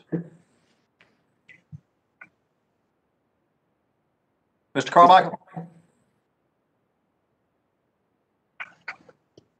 I think you're muted. He needs to unmute himself. Sorry, can you hear me now? Okay, thank you. So the DarkSide group is it is a network of different operators that conduct intrusions on behalf of the DarkSide name. So while there is a requirement to be affiliated with the DarkSide group, that you have to speak the Russian language, it doesn't mean that every single operator is located within Russia. We assess that the majority of the operators are Eastern European criminals. And so, we certainly would request U.S. government to help with encouraging the Russian government and other governments that harbor these criminals to try to apprehend them and discourage them and stop them from conducting these operations. Would you not think it would make sense? This administration has removed the sanctions for the Nord Stream 2 pipeline. Would you not think this would play into putting the sanctions back on to have leverage against Russia? Just asking them, I don't think that's going to get the job done. But we need leverage. Wouldn't that be one of the tools that Mr. Biden could suggest when he meets with Putin this week? Yeah, Congressman, I'd certainly defer to the government to make decisions like that. I want to focus on cybersecurity, and that would be outside of my expertise. Okay, Mr. Blunt, yesterday in the hearing, you said the description tool that you purchased from DarkSide was not a perfect tool. Can you elaborate on that? Yes, Mr. Representative, I will do that, and then Mr. perhaps. Blunt? Are we on mute again? No, you unmuted. Am I on? Mr. Yes, you are. Representative, can you hear me now? Yes, we can. Sorry. Yes, To sir. respond to your question, Mr. Representative, I did make the statement yesterday that the tool is not perfect, and I heard that's often the case. The tool has been used, and Mandy probably could speak further to that. But again, for me, not knowing in those critical hours in the morning what I had and my capability to bring that pipeline system back on as soon as possible, I had to run the risk that the tool perhaps wasn't perfect, but indeed it was a tool and it was advertised as being able to de-encrypt a massive amount of material on my system that had been encrypted. So if you rewound the clock, knowing what you know now, Mr. Blunt, what's your opinion of the top things Colonial needs to do moving forward to prevent this from happening again? Yeah, if I rewound the clock, I'd say that, we need to continue to do what we've been doing, which is continue to invest in defense. But, granted, we've talked today in this forum already that nobody's immune to an attack. And we, like any operator, get hit millions of times a day by people trying to do the same thing that we saw DarkSide do. Fortunately, we have the defenses to stop that. And I'm certainly, if we started to pull all these reports that the operators have been filing every 12 hours, you're going to see that that's not unique to us. That goes on at every operator in every state in this country right now. It's a massive amount of volume of attacks that we're dealing with. So again, yeah, I was just going to say, I agree with you. You've got 4,000 ransomware attacks every day. So a lot of companies, because of their name and don't want it out, how would you incentivize other companies to come forward, share what they've learned, and work with you to prevent this from happening? I encourage it. I Blunt, think. can you hear me? Yes, sir. Mr. Chairman, can you hear me? Yes, I can. We hear you. Very good. I encourage all CEOs who have been hacked and subject to a cyber attack to be very transparent about it. It's the only way we're going to learn that these attacks continue to change. There's variants of these attacks. Any information we can get on a timely basis is helpful to everybody in this country to help avoid and help deal with after the fact responding to these type of hacks. I'm sure there's any number of reasons why people are hesitant to it. Perhaps they're embarrassed, perhaps they have a brand name they're trying to protect. But I think in the long run, transparency and honesty with regard to this particular topic is extremely important to all American citizens in our effort to try to stop what we're seeing become more and more a daily event. Okay. Gentleman's time has expired. Chair recognizes the gentlelady from New York for 5 minutes. I thank you very much, Mr. Chairman, and thank the ranking member. It's a very important hearing, and I'm so glad that we have the witnesses before us today. Mr. Blunt, I just wanted to circle back to a question that was raised by my colleague, Mr. Langevin. We know that you hired Mandiant through your outside counsel. And my question to you is, did you or your legal team have any discussions about retaining Mandiant through counsel in order to place any of the findings that you've been able to obtain under attorney-client privilege? Representative, I wasn't involved in the hiring of Mandiant. We would have to talk to my general counsel about why we went about taking that route. Very well. Would you get back to us after you speak with them? That'd be very interesting for us to know. Over the past several years, ransomware attacks have become more frequent and consequential. Did Colonial Pipeline have a ransomware continuity of operations plan to ensure that operations could continue in the event of a network disruption? Representative, thank you for asking that question. We have what we call an emergency response process. We use it for every threat that we identify throughout our pipeline system. So in this particular case, it was a cyber threat, came through our control room in the form of a ransomware note. We identified it, we contained it by shutting down the pipeline system, and then obviously we went on to the process of remediating and restoring our operation back into service as quickly and safely as we possibly could. We also that's part of your planning. My next question is, with that consideration in mind, is ransom part of that planning that you do? Well, thank you for that question. Of course, ransom is part of the threat. So the answer to that question would be yes. Each threat is unique, right? And not all of them obviously come from the standpoint of a criminal element. It could be something that we see in one of our yards that's not a safe event that we want to identify and contain and figure out how to remediate. So ransomware as part of our emergency response process is just another variable that we would deal with. Very well. Last week, Deputy National Security Advisor Ann Neuberger circulated a memo to corporate leaders urging them to take immediate action to defend against ransomware and mitigate the impacts of an attack.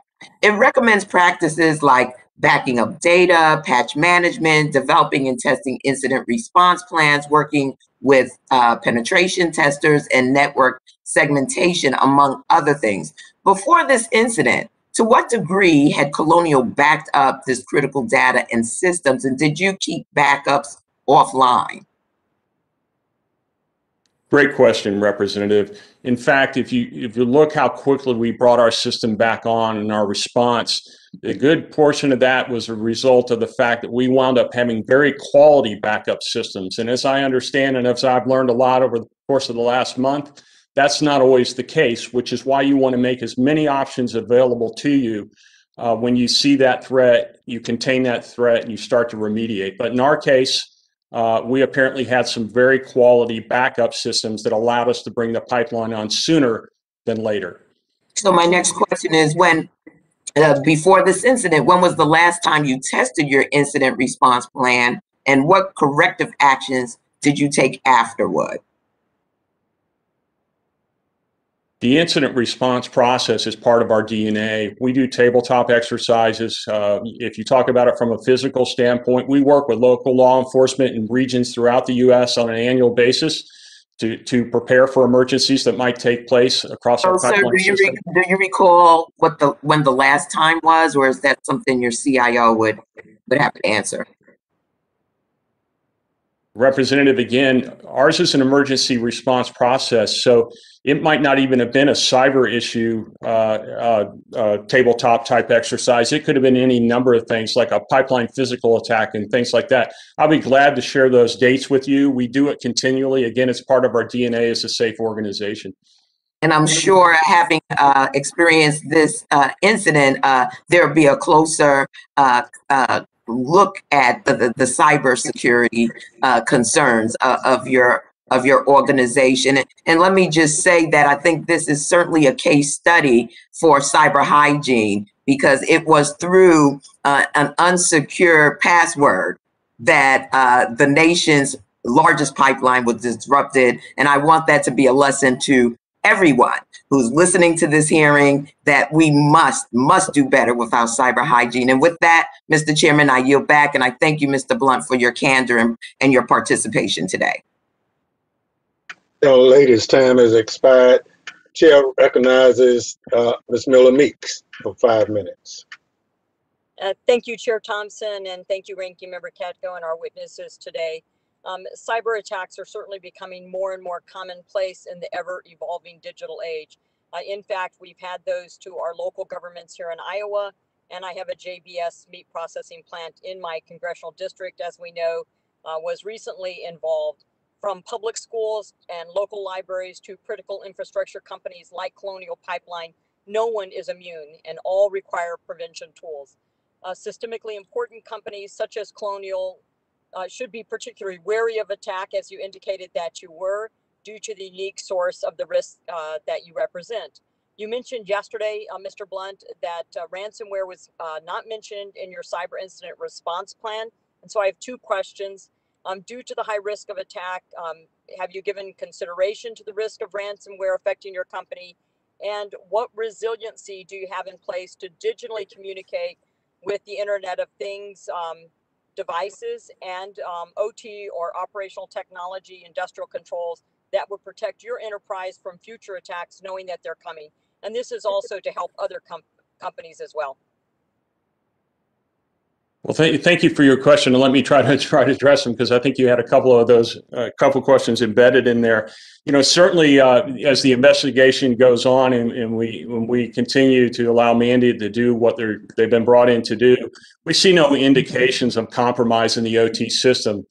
And I was asked that question earlier as to, well, then why did you shut down the system? And the response to that would be, if you even think there's a 1% chance that criminal got into your OT system that can potentially take over control of a 5,500 mile pipeline moving 100 million gallons a day, then you shut that pipeline down. And that's what we did that morning. We used our stop work authority. That control room employee made the right decision and shut the pipeline down. And I'm very proud of what he did there, because it helped protect all of us, not only as United States citizens, but also potentially protecting the environment and the communities in which we serve.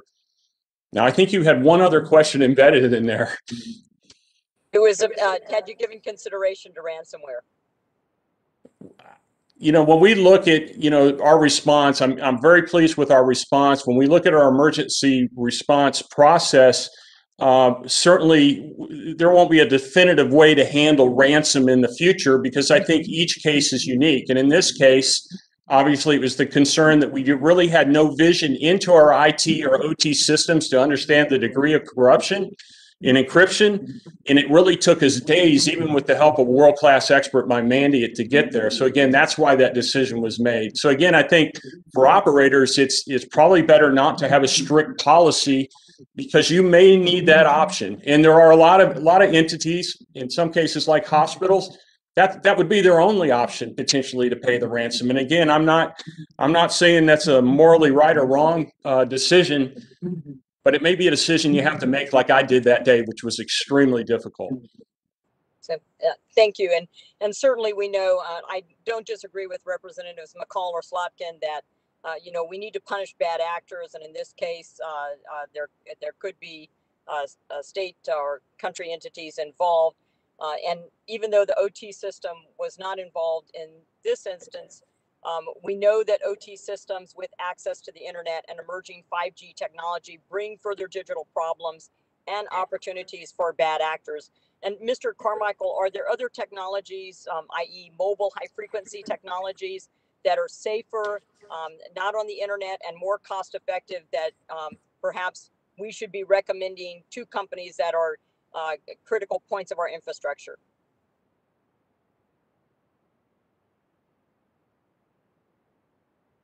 Between the IT environments and the OT environments. And so we would continue to encourage organizations to not only segment their operational technology environments, but continue to get better visibility into the assets that exist within the operational technology environment and mitigate some of the risks associated with vulnerabilities that exist out there. And thank you so much. And certainly I think both of you have emphasized the need to have a single source point for reference to interact with the federal government. Some things we need to work on. And is there a regulation that either of you think that Congress should enact for companies for transparency, for immediate reporting, and before negotiating to pay ransom? And I'm running out of time, so thank you, Chair Thompson, if they could answer the question, and I'll yield back.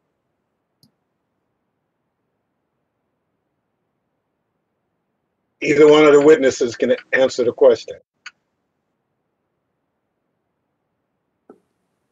Representative, I would say that I think the new TSA standards are a great start on the part of the government. Timely reporting, the 12-hour reporting, I think that's extremely valuable.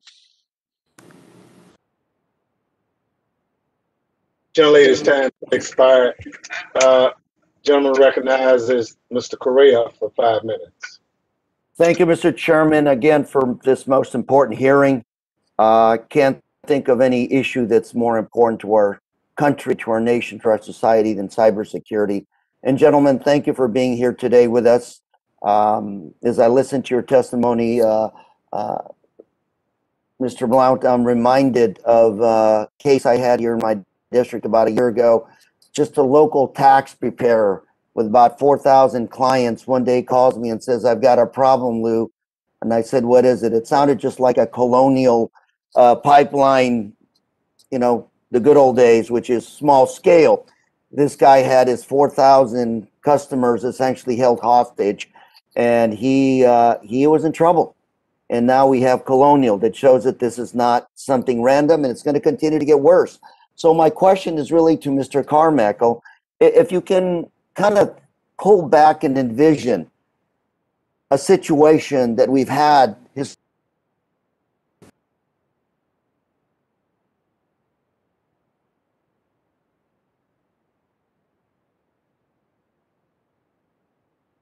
I believe the gentleman is having some technical difficulties. While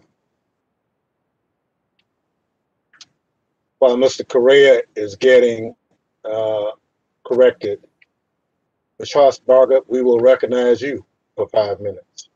Thank you, Mr. Chairman and Ranking Member Katko and the witnesses. Mr. Blount, I feel for you being in front of Congress, going in front of the Senate, now in front of us. Private companies, a lot of them don't even report that they have been ransomed in a lot of ways. And I've talked to companies in my district, 1st District of Tennessee, and they don't do it because they don't want their customer base to feel that they're vulnerable or that they can't protect their information. The stock value goes down, or the fact that they might be hauled in front of Congress. Those things would prohibit a lot of companies from even telling us that they've been hacked, basically. Let me ask you a simple question. Did you have confidence that the government, if you reported a cyber breach, that the government could help you with that breach before this ever happened? Thank you for that question. That's an interesting question. I've not heard that one in the last 2 days. So thank you. Well, that's just a straight up yes or no. Well, we have a 57-year Listen, history. I came from the private sector to the public sector, so I understand exactly how you feel right now. Yes, ma'am. Well, we have a 57-year history of dealing with the American government, both on a regulated side as well as the other entities that we have relationships with. So never in my mind did I think that, one, I would have to make those calls. But when I was making them, or my team was making them, because it was an all-hands effort that day, we knew that if there was things that we needed done, that they would get done. And we saw that. And I'll just give you one example because I don't want to eat up your time. We knew that trucks would have to be able to move fuel, and we knew that drivers have limited number of hours, and we know currently in our COVID environment, aren't as many truck drivers. So again, reaching out early allowed some regulation to be waived, which helped, to some degree, get fuel into the market. Absolutely. You put in your testimony that you'd recommend designating a single point of contact to coordinate these federal responses to types of events just like this. I guess, that's in other words, you're recommending establishing reciprocity across these federal agencies. Who did you, when all this happened within that first 24, 48 hours, what agency did you primarily work with? Yeah, just to give you some context, Representative, I want to give you a list because you weren't on the call earlier, but we contacted within 24 hours the White House, the NSC, the DOE, PHMSA, FERC, DHS, CISA with the FBI, EIA. And if you think about that, if we had to make daily calls or intraday calls with each one of those throughout the restoration process, we probably would have come on a whole lot later. So we were fortunate in this particular case, the White House designated the DOE is our conduit for everybody but the FBI. The FBI and CISA kind of handled the investigative side, and then DOE was our conduit to all the other entities that I named. That was extremely valuable to us. I'm not stating that one entity over the other should have that role, but I think if you look at the 24/7 effort that my team had to make, we needed that ability to communicate, in this case through DOE, about what was going on in the market, what we were doing to restore our IT systems, while we also had same conversations with the FBI, giving them data and evidence and things like that we were finding as Mandiant went about doing what they needed to do throughout the course of the beginning of the event. Fantastic. I see where you recommended two to be adequately staffed, have adequate resources, and I totally agree with every bit of that.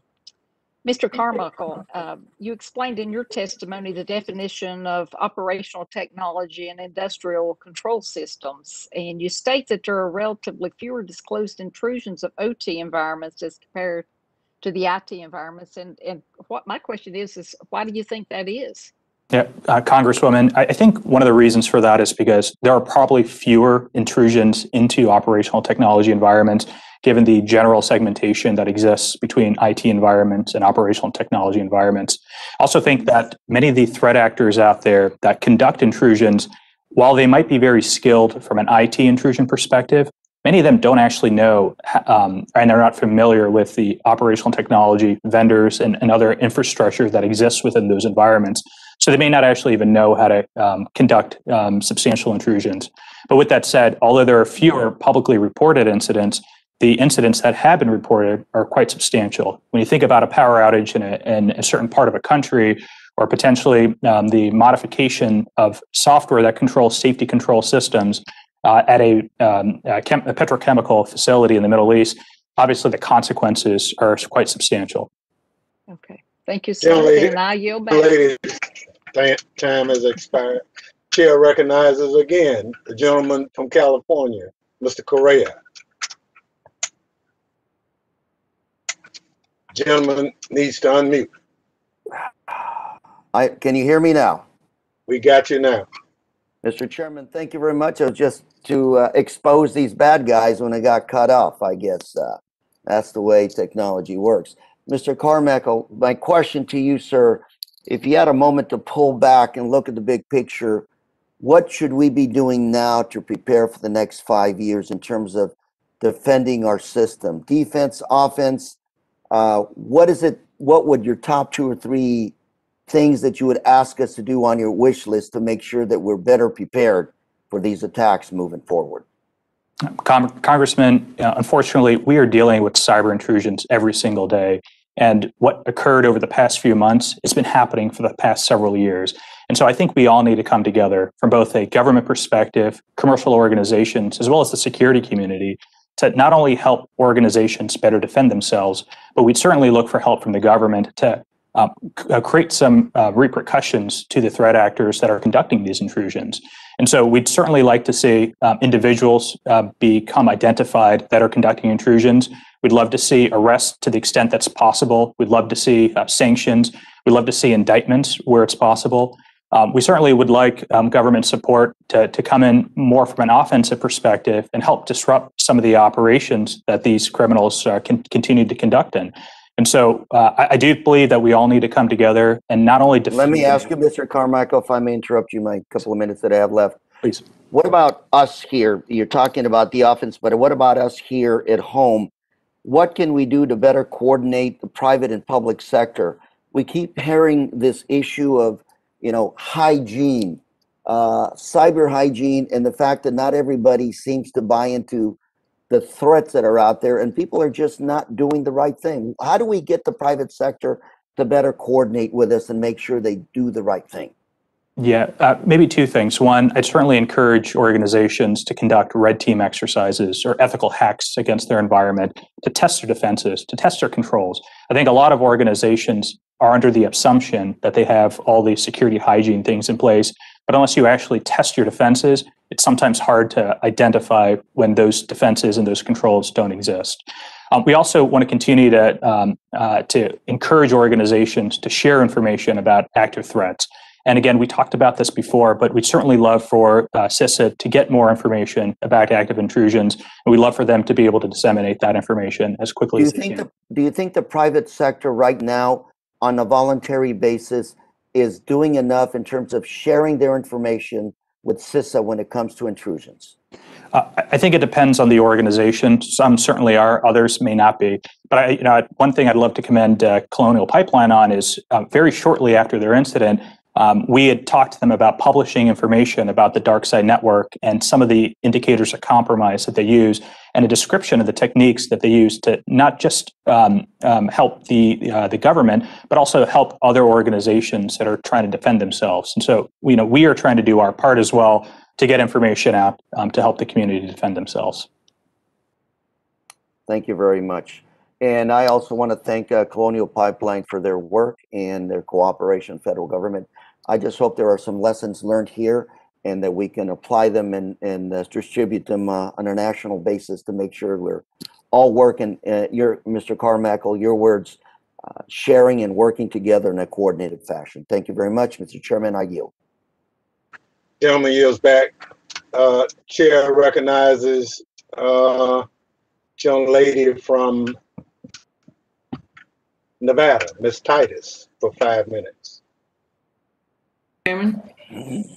Thank you, Mr. Chairman. Many of my questions have been asked and answered and asked again, but I would like to expand on what was just discussed about better coordination here between public and private and among the different agencies throughout the country. We have to realize that this is an international problem. Not only is the enemy international, but some of our friends are subject to the same kind of attacks. That's especially true among our NATO allies. They are probably experiencing some similar kinds of things, being hacked from people in Russia. So I wonder what we are doing or what we could be doing to better develop best practices or share information with our international allies and companies abroad.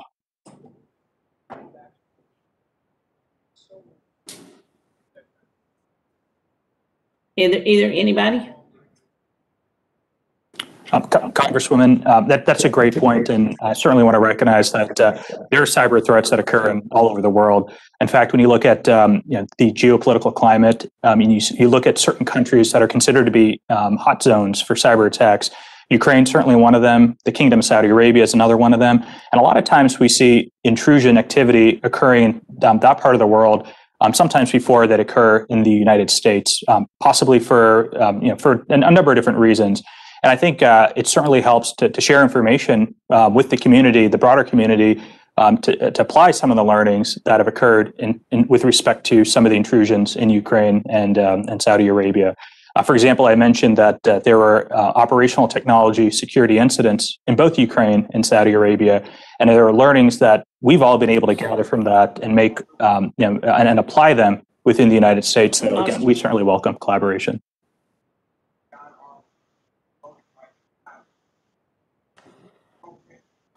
Well, okay. Thank you, Mr. Chairman. Now yield back. Thank you very much. Young lady yields back. Chair recognizes Mr. Clyde for 5 minutes. Thank you, Mr. Chairman, and Ranking Member Katko for holding this very important hearing. Mr. Blount, my district, Georgia 9, certainly felt the impact of the pipeline shutdown, and I saw many gas stations with no fuel. But I certainly commend you and the Colonial Pipeline workers for how quickly they worked with both private assets and federal agencies to get the pipeline back up and running in as reasonably short time as possible. I know the decisions that you made were very difficult, especially the decision about the ransom, and that you made them in the best interests of your customers and our country in mind. And personally, I appreciate that. I also commend the Department of Justice and the FBI for recovering the $2.3 million in ransom that was paid. By the way, Mr. Blount, have they given you that money back yet? And thank you for your kind words. I don't know the answer to that. I suspect we haven't seen those Bitcoins back yet, but that's the first question I've heard along those lines in the last 2 days as well. So thank you. Well, I just want to make sure you do get it back, okay? Sounds good to me. Thank you, sir. All right. In your testimony, you mentioned your desire that our government put pressure on host countries. Now, having gone through this very difficult experience, do you have any thoughts on how we could do that and how our president could send a strong message to our adversaries? Well, thank you for that question. From our standpoint as a private operator, we don't play in the geopolitical scene, of course. The president has a lot of capability in that regard, and certainly that's what we ask that he consider, the government consider putting pressure on these host countries that are allowing this to happen behind their boundaries. But as far as our recommendations, it's really not our backyard. We just think it's necessary in order to, thwart as many of these attempts and to eliminate as many of these criminals as we possibly can, so that no one does have to make the critical decision that I made on May 7th and to work 24/7 like my employees did in the great state of Georgia to bring that pipeline system back on. Okay, so you just want to hear that he's doing it. I've got no problem with hearing that. Yes, sir. All right, great. For Mr. Carmichael, I have a couple questions for you. I have always believed that the best defense is a good offense, and I'm a big proponent of making the bad actors pay, especially those who extort others. In all of your work, do you have any information that would lead you to believe the ransomware attacks on Colonial Pipeline and JBS Foods were foreign state sponsored? And if, sorry. Congressman, we do not have any information indicating that the attacks against both those organizations were directed by the Russian government. Well, not just the Russian government, but any other state. Congressman, we do not have any direct evidence suggesting that. Okay, all right. Well, same question that I had for Mr. Blount. How do you think our government could do a better job of putting pressure on host countries? I think to basically root out and eliminate these criminals like DarkSide. How could we do that? I think you're on mute, sir. From a diplomacy, Congressman, I certainly welcome a number of things. From a diplomacy perspective and foreign policy perspective, I'd welcome any support that our president and government can apply to Russia and other neighboring countries that host criminals. We certainly don't want that ransomware and disruptive attacks to continue. We'd certainly also welcome more of an offensive capability to disrupt some of the criminal operations. We've seen successes over the past few weeks and certainly in the past few months. We'd love to see continued support to make it more difficult for these criminals to conduct these operations. Okay, I'm sure the people in your company are very talented. Would your company have the ability or desire to assist the government if offered the right rules of engagement? Congressman, it's a great question. It's something that I need to talk to my team about. Okay, all right. Thank you. I have one more, and this is for Mr. Blount. Between CISA, the FBI, TSA, and other agencies, there's a wealth of information and helpful guidance that is pushed to all companies across all sectors. Has any of that guidance ever made it to your desk or to that of your CIOs? And if it did, were there any that you found specifically helpful?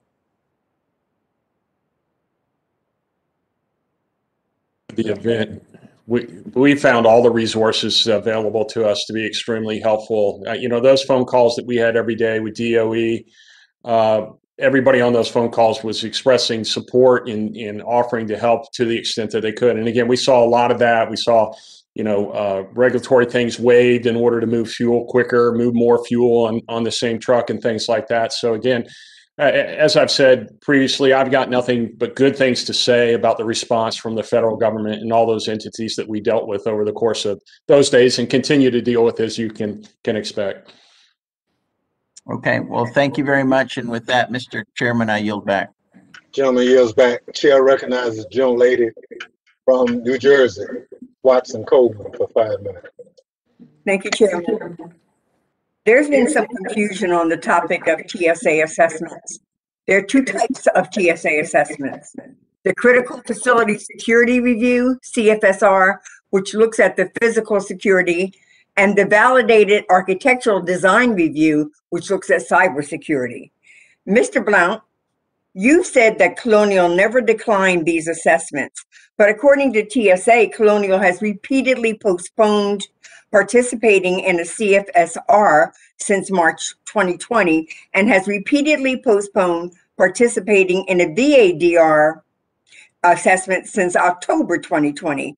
Delaying these assessments for so long amounts to declining them, sir. I understand a DADR assessment is now planned for late July, but that a CFSR assessment still has not been scheduled. Given Colonial's recent track record of stonewalling TSA's requests for two separate types of pipeline security assessment, it raises serious questions about your company's perspective on regulation. Does Colonial have a policy regarding requests from its regulators? Who decides whether Colonial cooperates or does not cooperate with a TSA security assessment? And to your knowledge, did any of those requests that have been declined by your company to TSA ever get to your desk?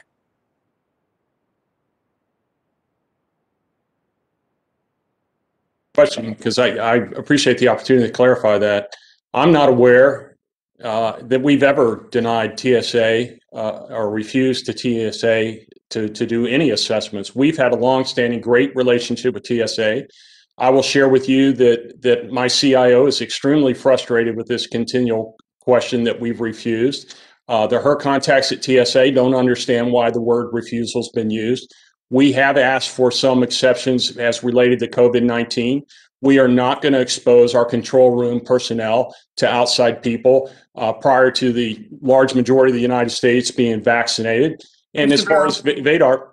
I'm sorry, thank you. I understand that TSA to do one of the assessments virtually, and even that was declined. So I'm gonna say that I think that your perspective on your relationship with TSA is one thing.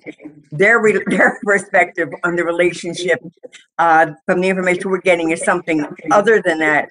So do you think there's a value in having a written policy that says that Colonial will respond to requests coming from a regulator such as TSA, and that policy could be forthcoming as early as July 1?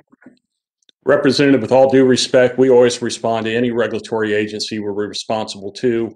Again, we have had a good working relationship with TSA. Next week, when I get back to the office, I will be calling the head of TSA to have a discussion regarding this word refusal. It's not consistent with the relationship that this company's had. Thank you. Let me ask you a totally different one. I look forward to hearing from you as to the advances moving forward with regard to the relationship and the mutual understanding between TSA and Colonial. I think TSA has a very important role in this space. I have a real quick question. I think you paid $4 million for an encryption key, and then you said that it was insufficient. Can you tell us where the insufficiencies existed? What was problematic, how you overcame those deficiencies to get things up online? Representative, great question. I'm not a technical person, so I couldn't explain deficiency as far as the tool. I know that all these tools are not perfect, but I have been told that Mandiant has used the tool. So whether they've had to manipulate it in order to make it perfect, so to speak, that would be a great question for them. I don't have the technical expertise to define that further for you.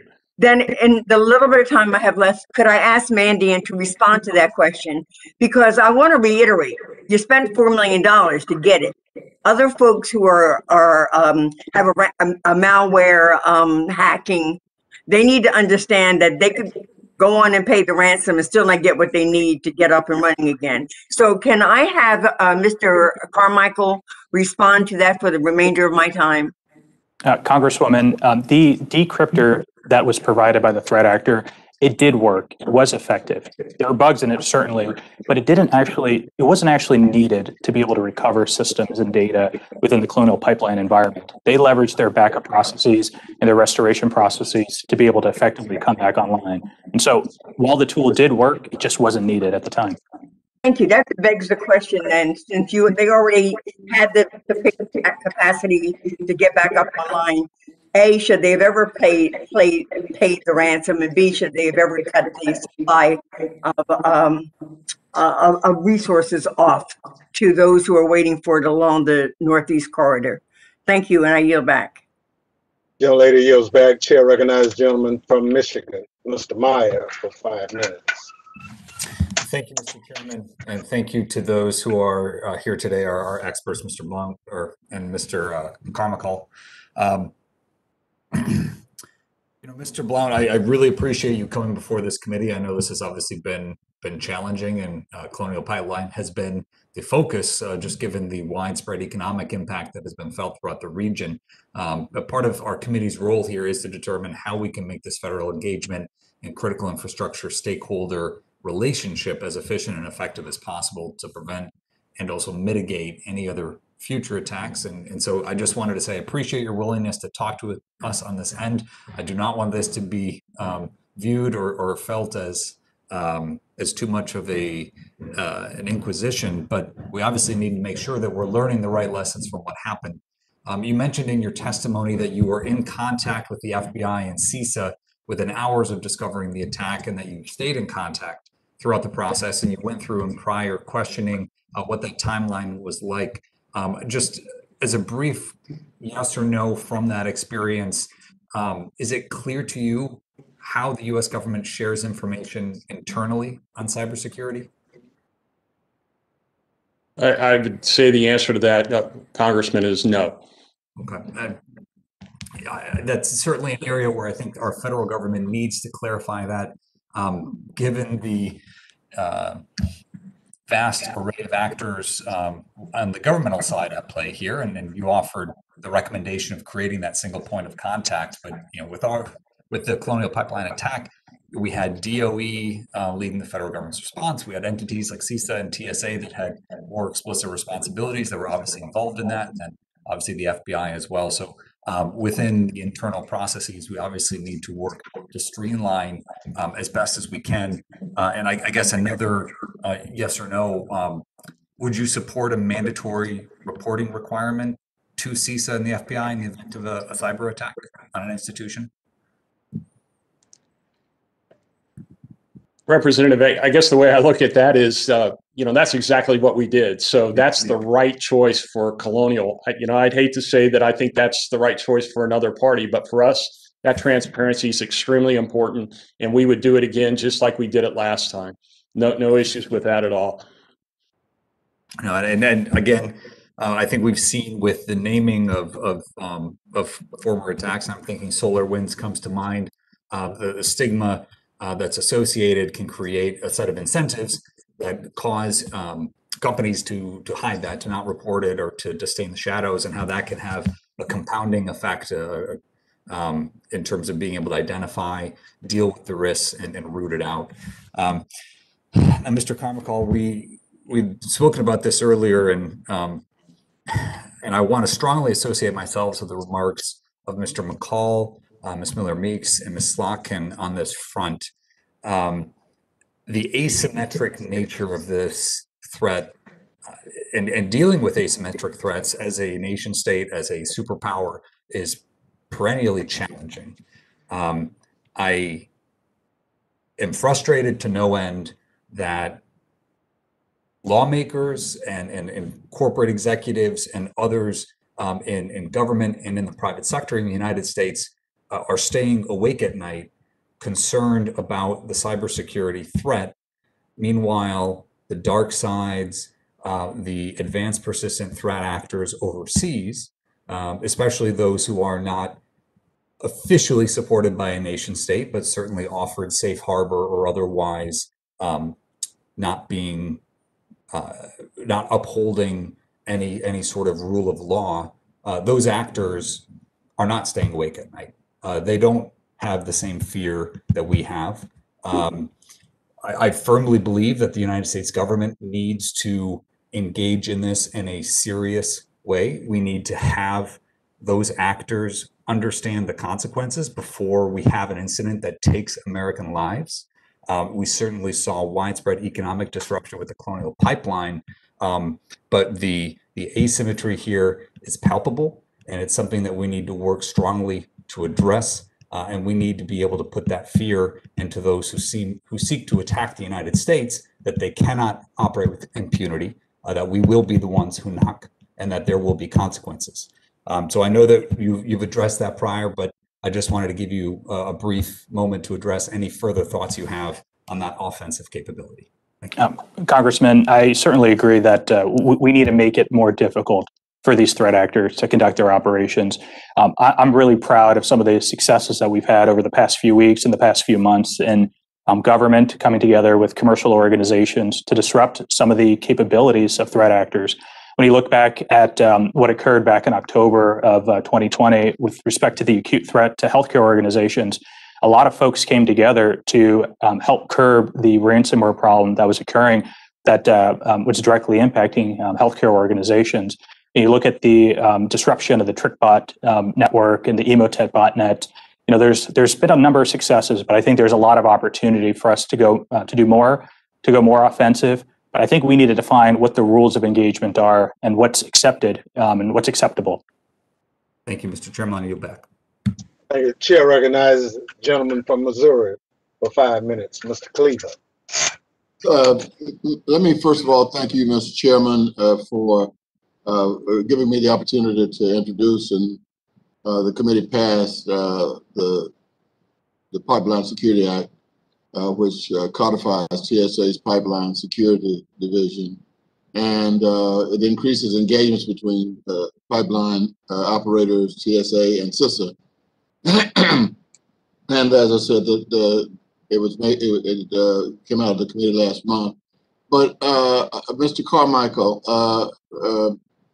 based on your experience working with critical infrastructure owners and operators who have experienced and even suffered from this ransomware or other types, excuse me, of cyber attacks, do you have any observation about how the federal government can improve its response and better coordinate its efforts, particularly for private sector critical infrastructure such as pipelines? Give us what you think we ought to be doing. Congressman, I certainly think that we need to take the learnings from these attacks, these other intrusions, and perhaps some of the things that organizations thought they were doing well from a security perspective, and share that with other organizations out there. I think it's a missed opportunity if we don't take these learnings from both an intrusion perspective and security control failures perspective and share that with other organizations. I certainly welcome other more red team exercises or penetration testing for organizations to test the defenses and to maybe test some of their assumptions with respect to controls that they believe that they have. Do you feel vulnerable? Do you still feel like you're vulnerable? Congressman, unfortunately, we deal with cybersecurity incidents every single day. And as the days progress, I feel more direct impact by some of these intrusions. And I do feel, unless we actually come together and do something, we'll continue to feel this on a day-to-day basis from a personal perspective. Well, no, the Colonial attack, actually has brought cybersecurity to the front of the line in terms of international issues and security issues, but this impacts the pipeline sector into trying to figure out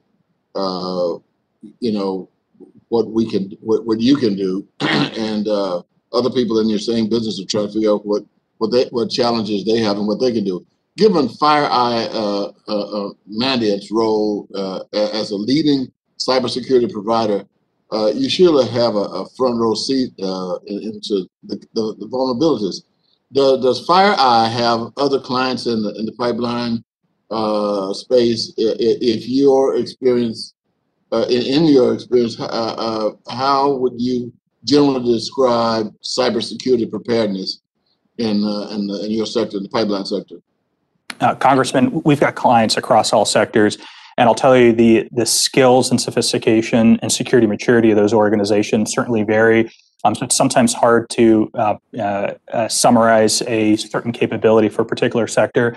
What I will say is that anytime there is a major security incident that becomes public, organizations within the same sector, they try to take learnings from those organizations and they try to apply some of the best practices and some of the learnings from those organizations. And I'll certainly say that there are a number of organizations that are taking note right now, and they're trying to do whatever they can to improve their security defenses.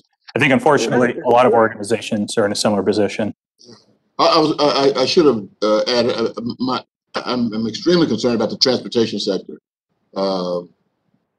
Compared to other forms of critical infrastructure. I mean, how would you, generally assess the vulnerability, excuse me, of the transportation sector? Congressman, I think that there are opportunities for transportation sector organizations to continue to improve their security posture and apply the learnings from this. Okay. I yield back, Madam Chair, Mr. Chairman. Thank you very much. Chair recognizes a gentleman from Texas for 5 minutes, Mr. Pfluger. Mr. Chairman, thank you. Ranking Member Katko. What an opportunity to talk about something that's so important. Mr. Blount, Mr. Carmichael, thank you for your expertise here. I've got one question for each of you. I'll start with Mr. Blount. The district I represent includes the Permian Basin. We produce 40% of the country's oil.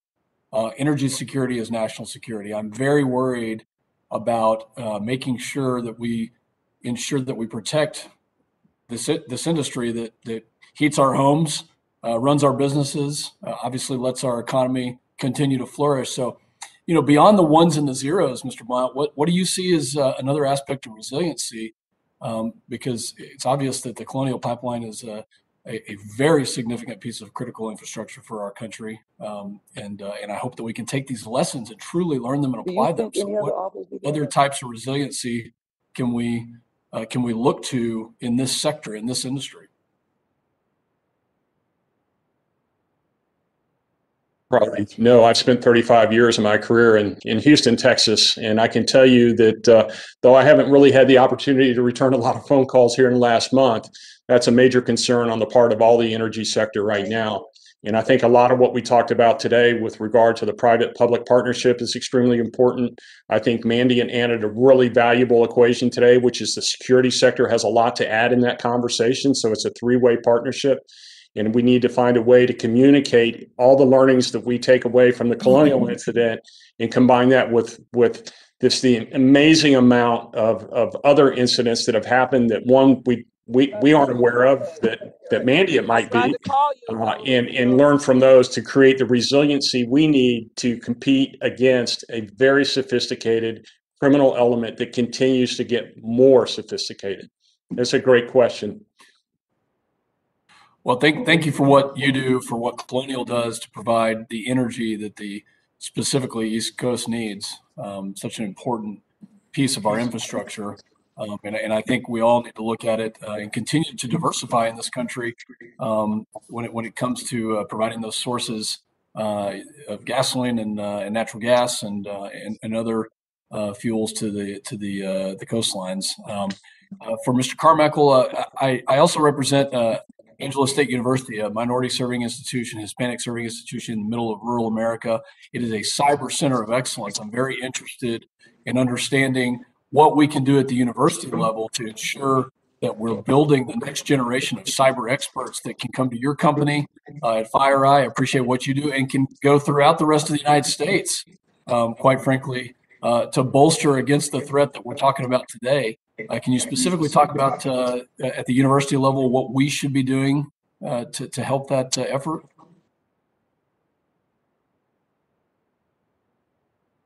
Need for educating more university students and individuals at a much younger level about cybersecurity. There's a desperate need for more cybersecurity professionals out there, and really anything that we could do to create more cybersecurity curriculum within universities and encourage more young individuals to take on careers in cybersecurity would certainly help us improve and the defense and overall security posture of the nation. At FireEye and Mandiant, we do a number of things with respect to recruiting talent from universities. We do a lot of presentations at universities. We try to inspire young professionals and students to become cybersecurity professionals once they graduate from college. So I really do appreciate the question. Well, thank you for that. We're going to continue to push on this because in rural America, we need to make sure that our folks understand this is an option for them. This is a job that they can do. And they, whether it's farming, ranching, or the oil and gas sector, or any other sector in the United States, we need people who understand this, and it needs to start earlier and earlier. I think a whole of government approach is called for. And again, I'm going to reiterate in my last 45 seconds here that energy security is national security. Our country exports more than we import. We are dominant in the world. The countries that are buffered up against Russia, Latvia, Lithuania, Estonia, the Ukraine, Poland, and others, their leaders wake up every single day and they are trying to figure out how to deliver energy to their citizens. And we in the United States are blessed with a bountiful source of energy. The winter storm in Texas is another example of just how fragile our infrastructure can be. And so as part of the Homeland Security Committee, I think it's incumbent upon all of us to look at the cyber aspects of defense and to make sure that any other vulnerability is considered, that we can continue to provide affordable, reliable energy for the country. With that, Mr. Chairman, thank you for this, and I yield back. Gentleman yields back. Chair recognizes the young lady from Florida, Ms. Dimmons, for 5 minutes. Well, thank you so much, Mr. Chairman, and thank you as well to our ranking member and also to our witnesses. Thank you for your testimony today. We certainly cannot get to the point where we need to without you and your participation. You know, this hearing is extremely timely for a lot of reasons, but we've known for decades now that the new weapon of choice, certainly for the criminal element, is a cyber attack. I think the question is, what are we willing to do about it to certainly prevent further attacks in the future? Mr. Blunt, I want to thank you so much for your candor earlier. As we were talking about, you know, the timeline, the chairman started out with that, and I was particularly interested in the timeline of notifications and the decision to pay the ransom. You very clearly said that, you know, you made that decision to pay the ransom and keep it confidential, you know, because of operational security concerns. And so while we certainly appreciate that, I just want to make sure I understand in terms of, you notified the FBI, which certainly I'm glad you did that in a timely manner because you were a victim certainly of an attack. But I don't believe you consulted with the FBI before you made the decision to pay the ransom. And if that is correct, since it is an investigation and certainly getting direction from law enforcement is so very important, if that is correct, why didn't you make the decision to consult with the FBI, the lead investigatory agency, if you will, in a sense, before agreeing to pay the ransom? Representative, thank you so much for asking that particular question. That is true that I made the decision to pay the ransom. And it is true that we called the FBI immediately on May 7th to report what we saw as an intrusion into our system. We've been extremely cooperative with the FBI throughout the process, and including on Sunday, sharing with them information about the digital wallet. As far as actually going to them and having a conversation about we're going to pay the ransom, it's very clear if you go to their website, as you probably know, that they don't encourage that. So unfortunately, the decision winds up on the part of the private industry player to make that decision, which of course I've taken all the accountability for doing that. But again, extremely cooperative with them. And then from an operational security standpoint, we needed to keep the conversation with the perpetrator going in order to preserve that optionality of getting the de-encryption tool and anything else we might need in those early days before we even understood whether our backup systems could be de-encrypted on our own and actually help us bring that pipeline back on by starting Wednesday of that following week. Mr. Blunt, thank you so much for that. And you're absolutely correct. The FBI does not encourage that. And there certainly is a reason for that. It obviously has turned out better than it could have. But still, I'm still just trying to understand, because I'm thinking about, you know, one of the questions that was asked earlier is, you know, how are you working with other organizations, other corporations to make sure that they aren't attacked, you know, lessons learned from your attack. And I'm just a little curious about why you chose to not take the recommendation of the FBI in this particular case. You ultimately made the decision anyway, and I think you knew you could always do that. But why did you decide not to take the recommendation of the FBI in the first place in this particular attack? Oh, thank you again for asking that question. The FBI never recommended that we not pay. We know that their guidelines suggest that they don't encourage you to pay. And again, when you're responsible for moving 100 million gallons of fuel into the market every day, and suddenly that stops, and you consider the potential dire consequences that I prefer not to get into publicly of not able to bring that pipeline on as quickly and safely as we did. Think about what we would look like if we had not brought that pipeline on until the following weekend, right? We serve a lot of airports. We serve a lot of critical services like ambulances and things like that with those fuels. So in those early hours of the morning, not knowing how quickly we could de-encrypt our own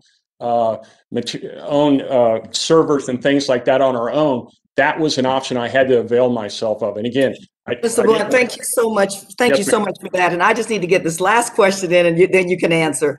It's been said, and I'm a former law enforcement officer, and I've heard it said and kind of witnessed it, that the private sector is not the best partners in terms of cooperating with investigations involving law enforcement in situations like this.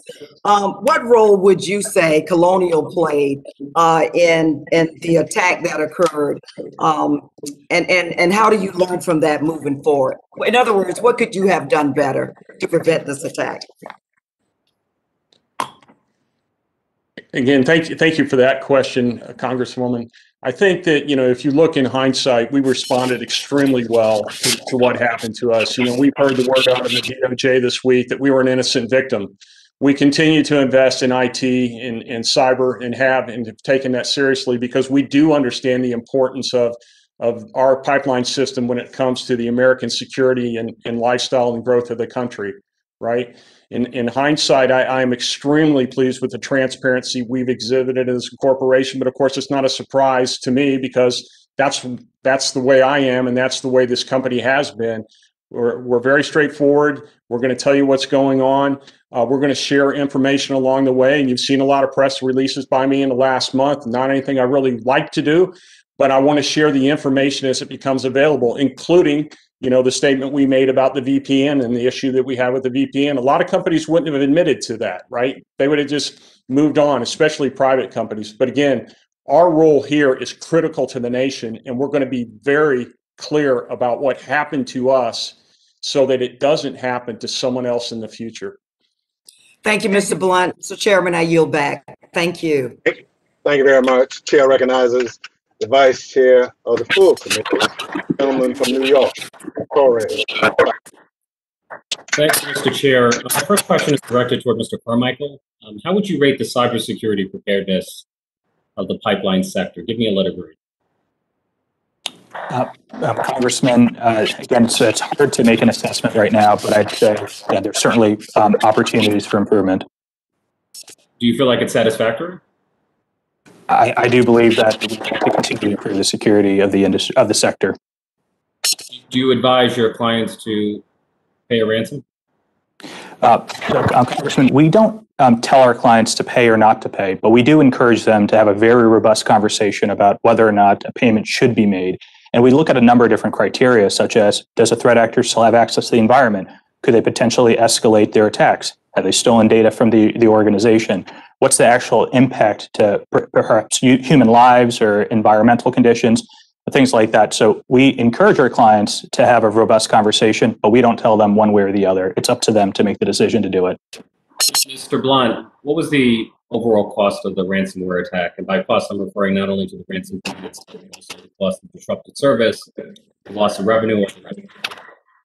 Representative, we haven't been focused on the cost of the incident. We've been focused on the remediation of what took place. We were very focused on bringing the pipeline back as quickly as we could to help support the economy of the United States. Cost doesn't play into this. It's the reaction to containing the threat, remediating, and restoring the pipeline system. The cost will play out over the next couple of weeks and years. You have no cost estimate at the moment? Excuse me, I didn't hear that. There was some interference. You have no cost estimate at the moment? Hasn't been our focus, Representative. No, sir. And the decision to shut down the pipeline, the decision to pay the ransom, was that your decision? Was it made based on your discretion? Was it made pursuant to a company policy? Representative at Colonial, we have what is called stop work authority. It exists in a lot of companies around the world, certainly pipeline companies. Any employee that sees a risk and a threat has the ability to shut down the pipeline system. That's what occurred that morning. The controller saw the threat come in the form of the ransomware, communicated it to his supervisor, and the supervisor made the call to shut the pipeline down. It's absolute right move to make. If the OT system had been compromised, you potentially had a foreign actor having access to critical U.S. infrastructure. Absolutely right. So my question is, if your operational systems were compromised, what would happen in the nightmare scenarios that keep you up at night? Representative, that's every operator's worst case nightmare, is having a third party criminal element come into their system and take over their operation. And we've seen that in some recent events, some waterworks that I heard where they had the ability to change the chemical content of the water and things like that. Asking in your case, what is the nightmare scenario that keeps you up at night? What specifically would happen? Representative, I can't hear you. There's some corruption in the system. I'm asking if your system had been compromised, your operational system, what would happen? What's the worst case scenario that keeps you up at night? Representative, with all due respect, I don't think you want to play that out in the foreign public right now, right? I think you could have some very dire consequences. Mr. Chairman, Mr. Chairman, I hate to interrupt, but someone has their microphone on. Yes. I think they heard you, and perhaps they muted themselves. Can I proceed, or?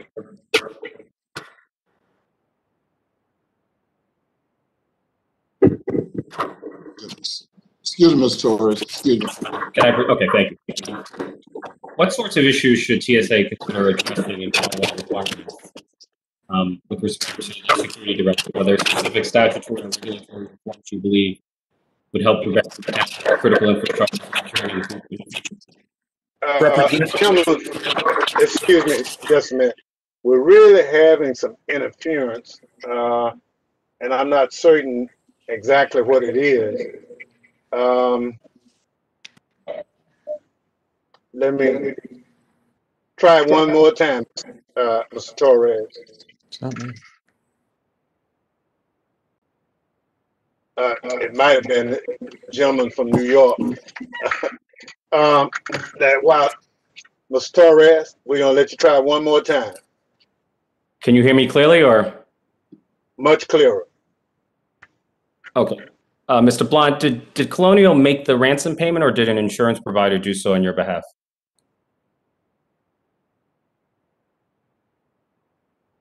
The third-party negotiator made that payment. And my understanding is that a company can seek a tax deduction for a ransom payment. Does your company intend to seek a tax deduction for the ransom payment? Senator, great question. I have no idea about that. Not aware of that at all.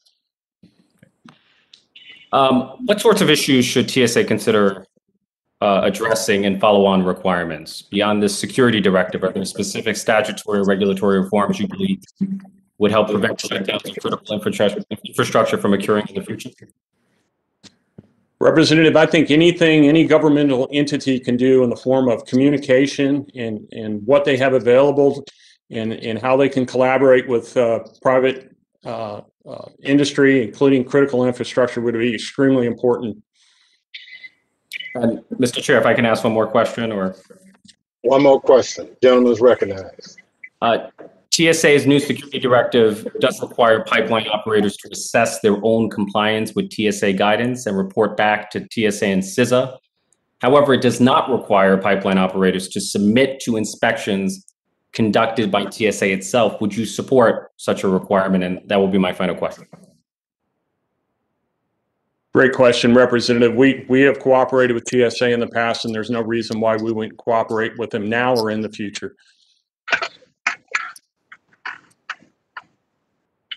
Gentleman's time has expired. Let me thank the witnesses for their testimony today. There are two items I'd like to make sure we get additional clarification on. Mr. Blount, a number of members have questioned how much the FBI actually knew about the ransom payment.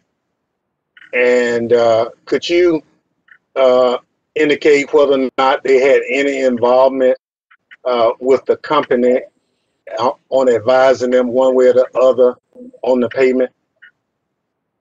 Mr. Chairman, I'd be glad to clarify that. No, they were not involved in that decision, nor were they consulted about that decision. As far as how much they knew, they are the FBI. They could have known a lot more than they learned from us, but we did not have those conversations. Well, no question about it. Thank you very much. Second, Mr. Carmichael said that you did not need the decryption tool to reopen the pipeline, but you said you paid the ransom so you could get the pipeline back online. So which is it? Mr. Chairman, it's actually both, and I would suggest that Mr. Carmichael chime in on this after I finish. When you are there in the early hours of having your system and your servers and computers encrypted, you don't know what you have in front of you. You don't know how good your backup systems are. And what I've learned over the course of the last month is a lot of companies have backup systems that don't help them at the end of the day. So again, not knowing what the answer to that was for days, whether we could use our backup systems to restore the Colonial pipeline system back to service or not, we had to avail ourselves of any and every option that we had, one of which was the de-encryption tool. So therefore, the ransom payment was made in order to get the tool. The tool was then brought in-house. Mandiant had the tool, and while Mandiant was also working with the tool, they were working with our backup systems, which in this case allowed us to bring the pipeline system back on. If our backup systems had been corrupted and were never capable of being used, there was the potential that we would have to rebuild the entire system, which could have taken us a lot longer to bring in the pipeline back on before Wednesday of the following week. Again, critical, dire consequences could have come out of that. So again, I availed myself of an option that in hindsight, we didn't necessarily need, but we wouldn't have known it for days, which would have just delayed our ability to start the system back up and bring 100 million gallons of fuel back into our country. Thank you very much. Mr. Carmichael, is there anything you'd like to add to that? Mr. Chairman, I agree with Mr. Blount that, in the early days, there were a lot that was unknown, and Mr. Blount wanted to have any option available to recover and to be able to turn the pipeline back on. So I do believe that there were a number of options, and having those options available certainly helped with the more expedited recovery of the pipeline. Thank you very much, and let me thank the witnesses for their testimony and the members for their questions. Members of the committee may have additional questions for the witnesses, and we ask that you respond expeditiously in writing to those questions. The chair reminds members that the committee record will remain open for 10 business days. Without objection, the committee stands adjourned.